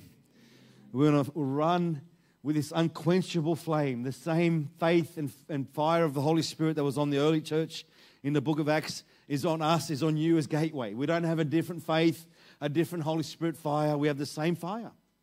And because we have the same faith, same fire, same Holy Spirit, God in us wants to produce the same thing here in Gateway and beyond. So I just want to cover just one scripture in Mark chapter 5, and we're going to wrap up. Are we good? Can you give me 5 more minutes? 5 more minutes? Put your hand up and give me 5 more minutes. 5, 10, 15, 20, 25, 30, 35, 40. All right, I've got a couple of hours, so we're doing good. Bro, it works for me. Mark chapter 5. For reference, I won't have time to read it, but it's verse 35 to 43. I like to use it as a bit of a case study, and it's talking about a few different things here. It's talking about Jairus' daughter who had died, and at the same time, a lady who had reached out to Jesus for a miracle. There's a story. So read it in your own time. But what we learn out of this is sometimes when we follow Jesus, we're faced with setbacks. See, Jairus had asked the Lord, Lord, can you come to our house?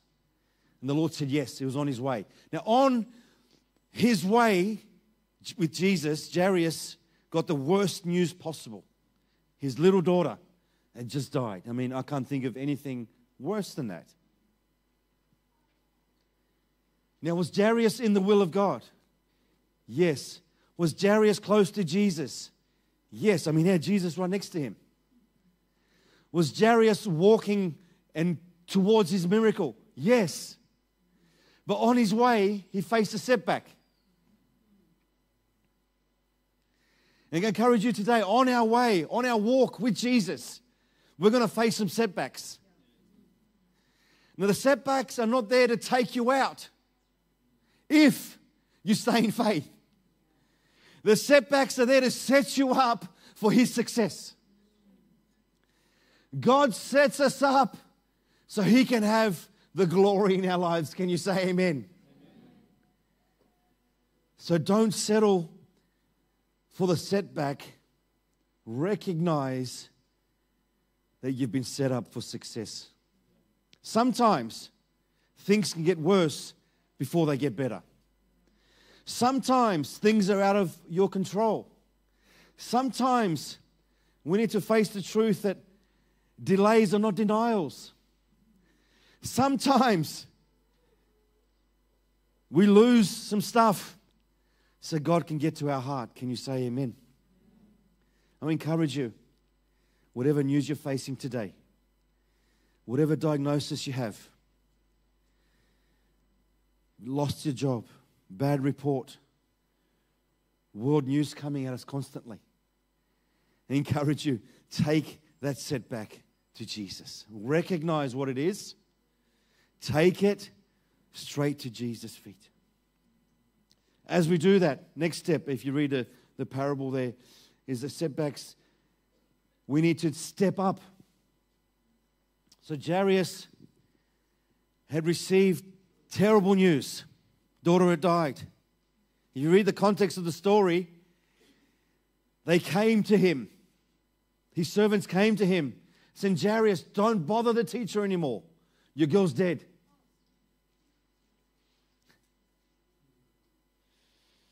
Not a very good place to be in, right? Now, Jesus, who's the author and the perfecter of all our faith, He made sure He got Jairus' attention. If you read the context, especially the Amplified, it comes out very strong. Jesus looked over to Jairus and locked eyes with him. And at that moment, when he got the setback, Jesus said, do not be afraid, Jairus. Only believe. See, Jesus knows how important it is when we face a setback that we need to step up so we can stay in faith, because if we lose our faith, we lose everything.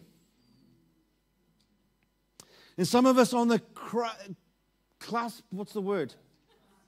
Cusp, that's the one. I didn't want to cuss when I said cusp. And we don't know one more day of staying in faith, what would it produce for you? One more hour of faith, one more pressing through, stepping up and saying, Lord, I'm not going to be afraid any longer. No matter what bad report has come, no matter what circumstance tries to rear his head above the exalted name of Jesus, I'm going to step up and say, Jesus, I am going to believe in you. Can you say amen? This is very important. See, the elders can't fight your battles for you. They can't. Even no matter how much they love you, how much they care for you, how much they pray for you. It's all needed and it's all necessary. But they cannot take your place to slay your Goliaths. You have to slay your own Goliaths. How do you do that? When you face a setback, you step up and you intentionally sow your heart, you sow the Word of God into your heart to the point where you have faith. I'm going to, very quickly, I'm going to finish with this. We think hearing God's Word produces faith. And we're wrong.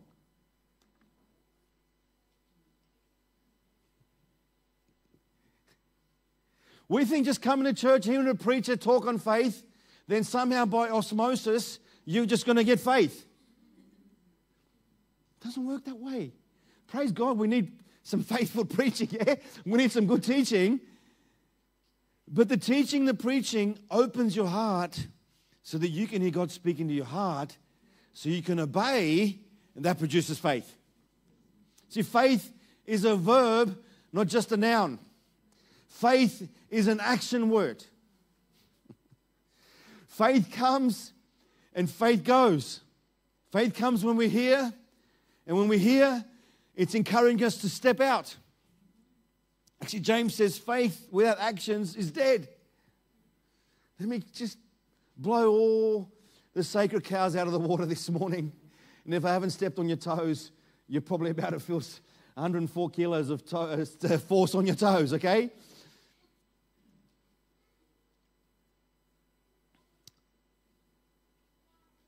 We need to obey, and obedience is not a swear word. We need to obey God's word, and in the act of obedience, faith is released.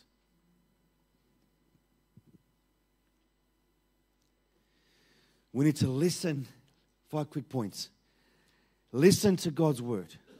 Believe God's word. Speak God's word. Obey God's word. And share God's word. And as we do that, faith is being built up on the inside of us. Encourage you, faith is very simple. Faith is taking action on what you hear. So if we had someone come into the room, so say two different people, someone who's dressed maybe like someone in the circus, and they come in and they run in and they say, dun, dun, dun, dun, dun, dun, dun, dun, dun. There's a fire in the room, please leave. Dun, dun, dun, dun, dun, dun, dun, dun, dun, dun, dun, dun. There's a fire in the room, please leave. Now the test, whether you believe what they say, is what you do about what they've just said.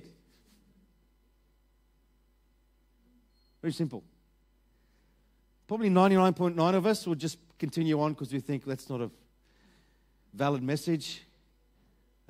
But if a fireman was to come in with an axe, with a helmet, with a hose around his thing, face black, and bursts in and says, "There's a fire in the room, get out!" You probably believe that guy's word, wouldn't you? What would be the test if you believed him? Sitting in your seat? No, you'd get out of here. So the proof of faith is in the action it prompts in our heart. Your faith is a living, vibrant, it's actually the spirit realm working in your spirit. It's a spiritual force. We don't walk by sight, we walk by faith. And when you feed on God's word, when you share, when you obey, faith begins to work on the inside of you. And it prompts you to do stuff. It prompts you to go to someone who's weak and pray for them. It prompts you to go to the sick and lay hands on them. It prompts you to smile to someone who's depressed and love them. Why? Because faith has a corresponding work. It prompts you to do something. Can I encourage us at Gateway? Let's not just talk about faith. Let's prompt and encourage our people to be men and women of faith, because we want to see some breakthroughs coming. Can you say amen? Finish with a story. My laptop's closed. There was a lady that we minister to. By the way, we work into Thailand, Cambodia, and the invitation's open. I mean, I don't want to step on anyone's toes, but anyone can come to anything we're doing across the world. But we specifically have a church, as a church, are working into Thailand, Cambodia, and we've seen some incredible things happen there. Miracles, buildings being built, people coming to faith, churches being planted, and we're so encouraged. But there was this lady in one of our meetings who we put a call out for healing, and as she was walking up to get for healing, her right shoulder started spasming, and she started doing some weird stuff. And straight away I realized I'm not really prophetic or discerning normally, but probably needed to be discerning or prophetic in that moment. There was something going on beyond the natural in this lady's shoulder. And we put the mic before her and said, what's going on? Where's the pain? What's going on? And she said, look, every night at between 3 and 4 p.m. at night, in the afternoon, this pain comes on my shoulder and doesn't leave till the next morning. And I recognized straight away it's a spirit of infirmity that's causing this upon her. Somehow she's opened the door, the spirit's come in, and it's causing this thing on her life. So we started praying for her, just in front of everyone. She stood up, we prayed, Holy Spirit hit her, and she still had lots and lots of pain in her shoulder. So we took authority over the demon. It started getting looser and looser, and she shrieked and got released, and praise God, this demon left. And from that day forward, we've got reports all the time. And I've got a point. The point is this. Thank you for encouraging me. Thank you for the Lord. The point is this, that I believe some of us in this room, and we've had chronic conditions, we've had stuff spoken over us, long-term pain, long-term addiction, long-term curse over your family. And I just recognize something that God's doing in our family is that we're breaking curses, generational curses. We're breaking long-term chronic things. And there's something upon us that we want to see God's people free. As I wrap up this, and I want to hand over to Mark, we would love to pray for you. Not just as a family, but as a team, to lay hands, blood of Jesus, and see curses, chronic illness, demonic pressure over your minds, your bodies, be set free. Why? Because we believe that Jesus is alive, and we're going to take some action. Jesus is here, He's alive, and He wants to set you free. And we got faith for that this morning. Amen. Thank you. I'm going to hand back over to you. You can do what you want to do, bro.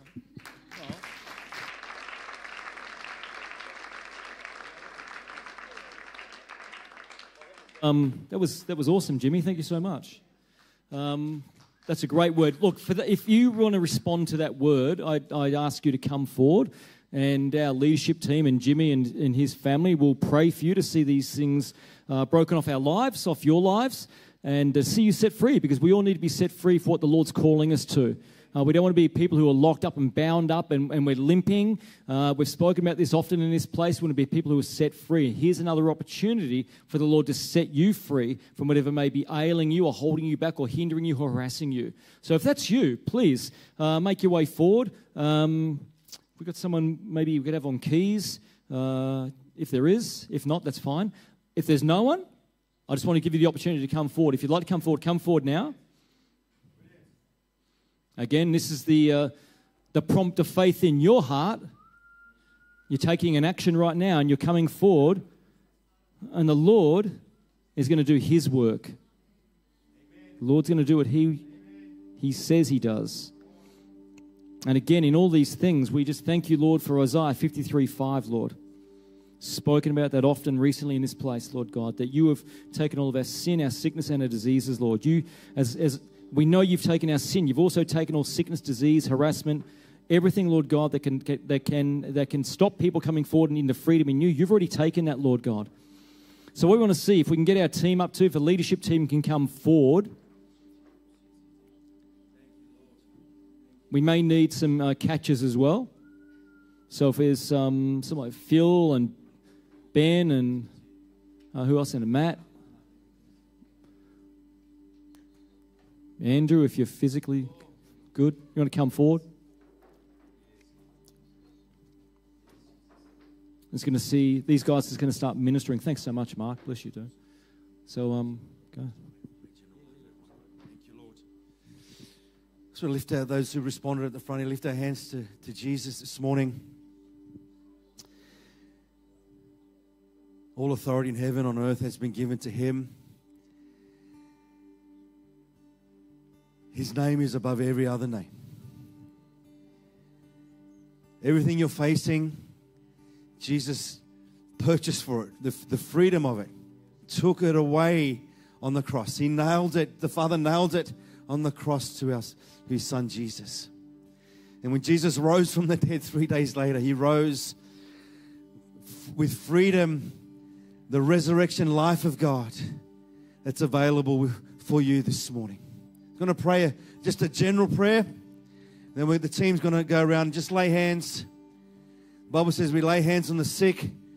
We release the anointing, release the power of God into your mortal bodies, and it quickens your mortal bodies. Come on, I want you to have faith. The moment someone touches you, the anointing touches you. The moment someone speaks over you, that God's presence is here to set you free. It's not in the vessel. It's in the anointing. It's not in the person praying. It's in the risen Jesus. So Holy Spirit, we thank you that you are here to bring truth and victory and healing. Right now, touch your people in the name of Jesus. Right now, we speak health and life and freedom and healing in the name of Jesus.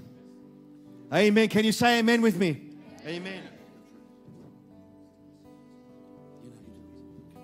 Hey guys, your job's simple this morning. You don't need to pray. You need to receive. You need to be in receiving mode, not transmitting mode. When someone prays for you, see Jesus before you. He's giving you something. It's your healing. It's your breakthrough. It's what he's got for you this morning. So pull it in. Just receive it. Pull it in. Amen. So if our team can go around and start praying for people, laying hands on people. So release the anointing, as Jimmy said. Release Christ into their situation. It's him. It's him. It's him. Jesus at work. Jesus at work. Thank you, Lord.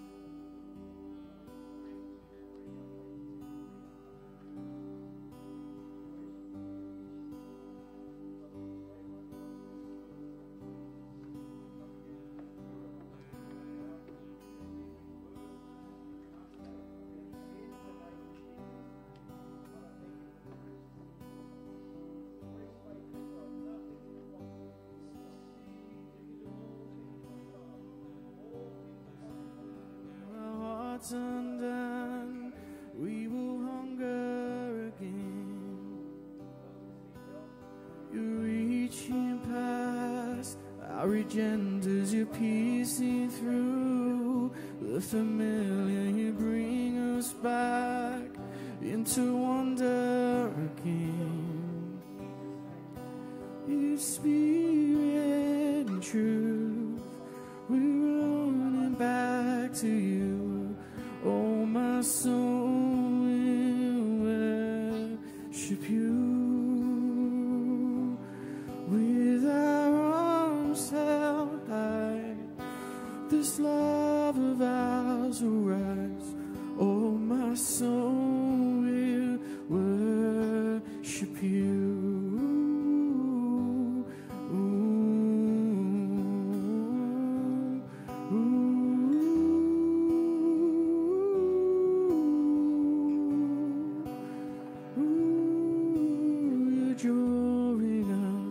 Closer than we've ever been.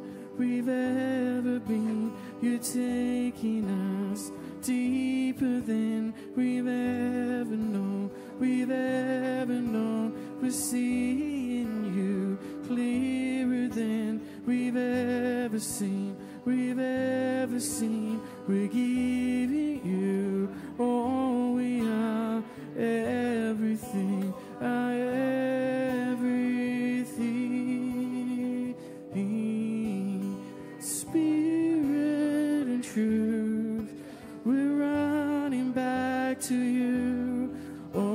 soul will worship you. Those held high, this love of ours will rise. Souls will worship you.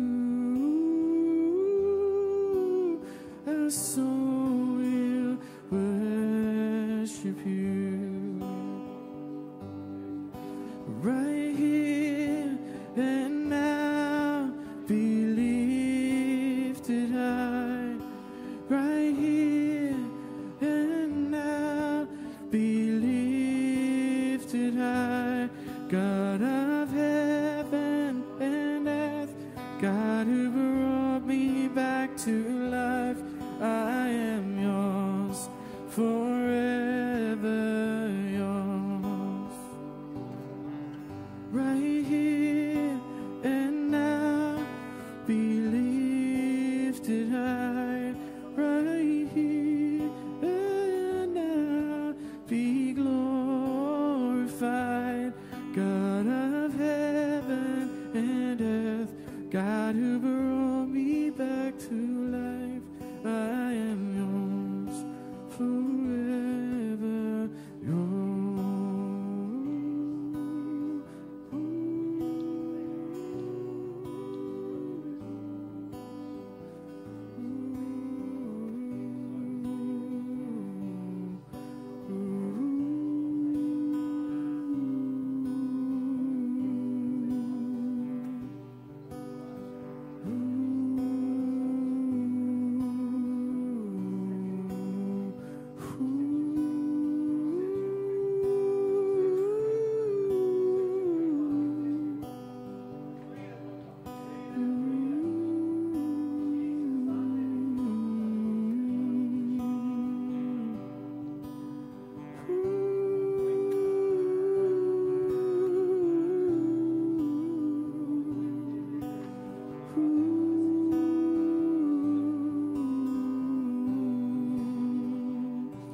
Face to face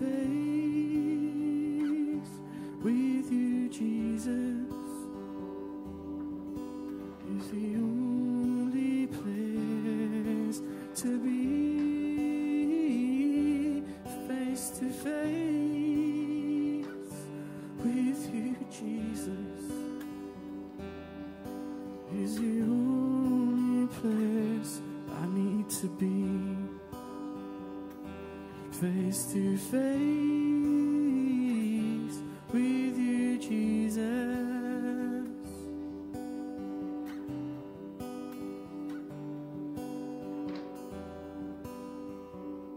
Face to face with you, Jesus. It's the only place I need to be. Next exhale is my inhale. Your very breath is what I breathe. I'm face to face with my answer in you. Lord, find me here with faith.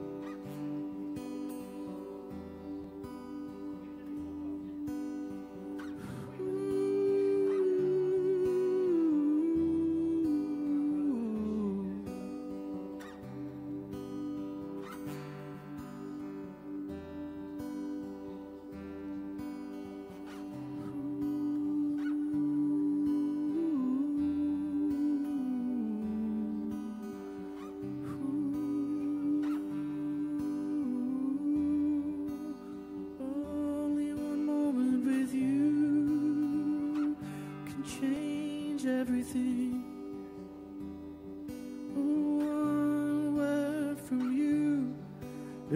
just a move to obey your word. One voice, one touch of your glory, and I won't be the same. Just one touch of your glory, just one glance of your eyes, just one touch of your glory.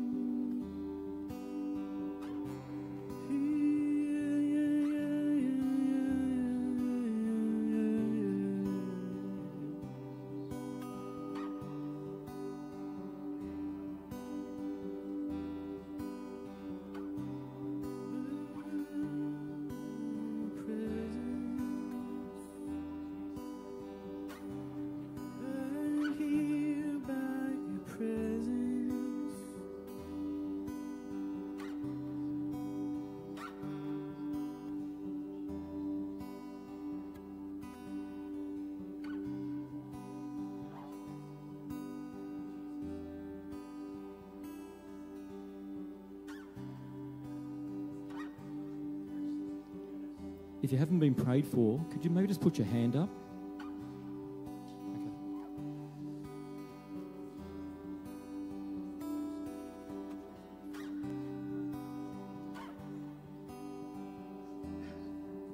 Brian, just come.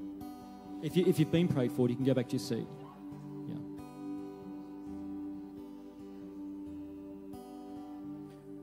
I see the Lord seated on the throne, exalted in the train of his robe. It fills the temple with glory, and the whole earth is filled. Yes, the whole earth is filled. Yes, the whole earth is filled with his glory.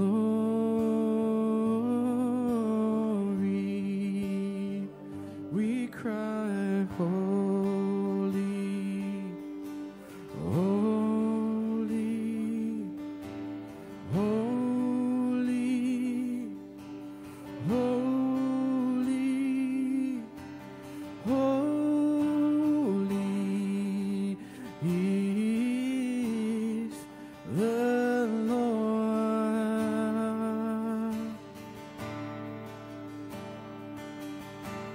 Holy, holy, holy, holy, yeah, holy is the Lord.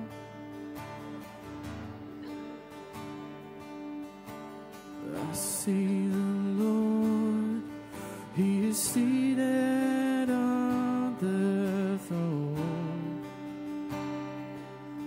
He's exalted in the train of his robe that fills the temple with glory,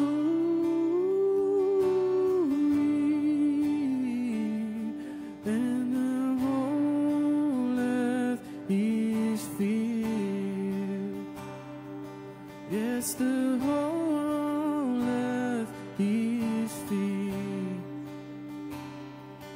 Yes, the whole earth is filled with his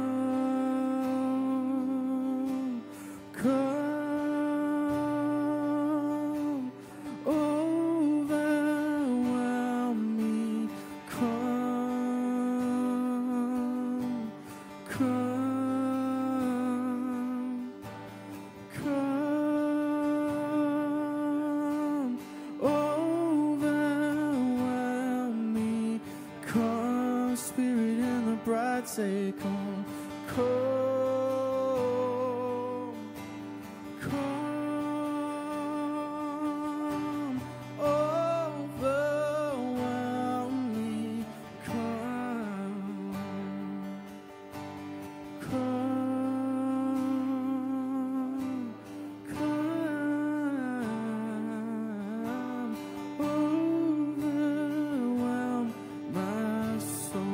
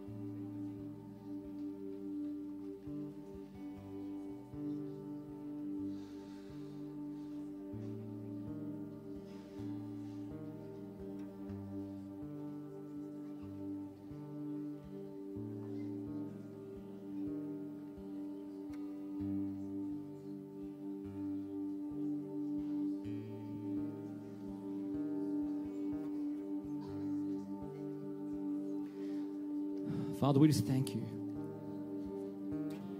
We thank you for what you spoke to us through Jimm. We thank you for the ministry, Lord God, that you set up from before time that happen right now for people's breakthrough.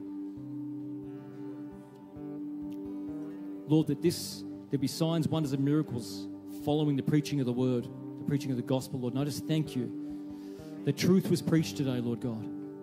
I thank you for the challenge that comes from you, Lord God, to reassess ourselves again and to see where we are in our walk of faith. We thank you for the ministry today, ministry from the music team, ministry from preaching, ministry from those who are ministering right now, Lord. We bless you, Lord. We thank you for your goodness. We're just going to set up right now for the banquet. So if those who know how to move the chairs and get them in place and roll the tables out, just keep this presence of the Lord. Don't sort of. We're going to have communion after. We're going to have communion during the banquet, so we might get those cups and communion redistributed to the tables for each person, so no one will miss out. We just want to transition to this next part and keep worshiping the King of Kings and the Lord of Lords.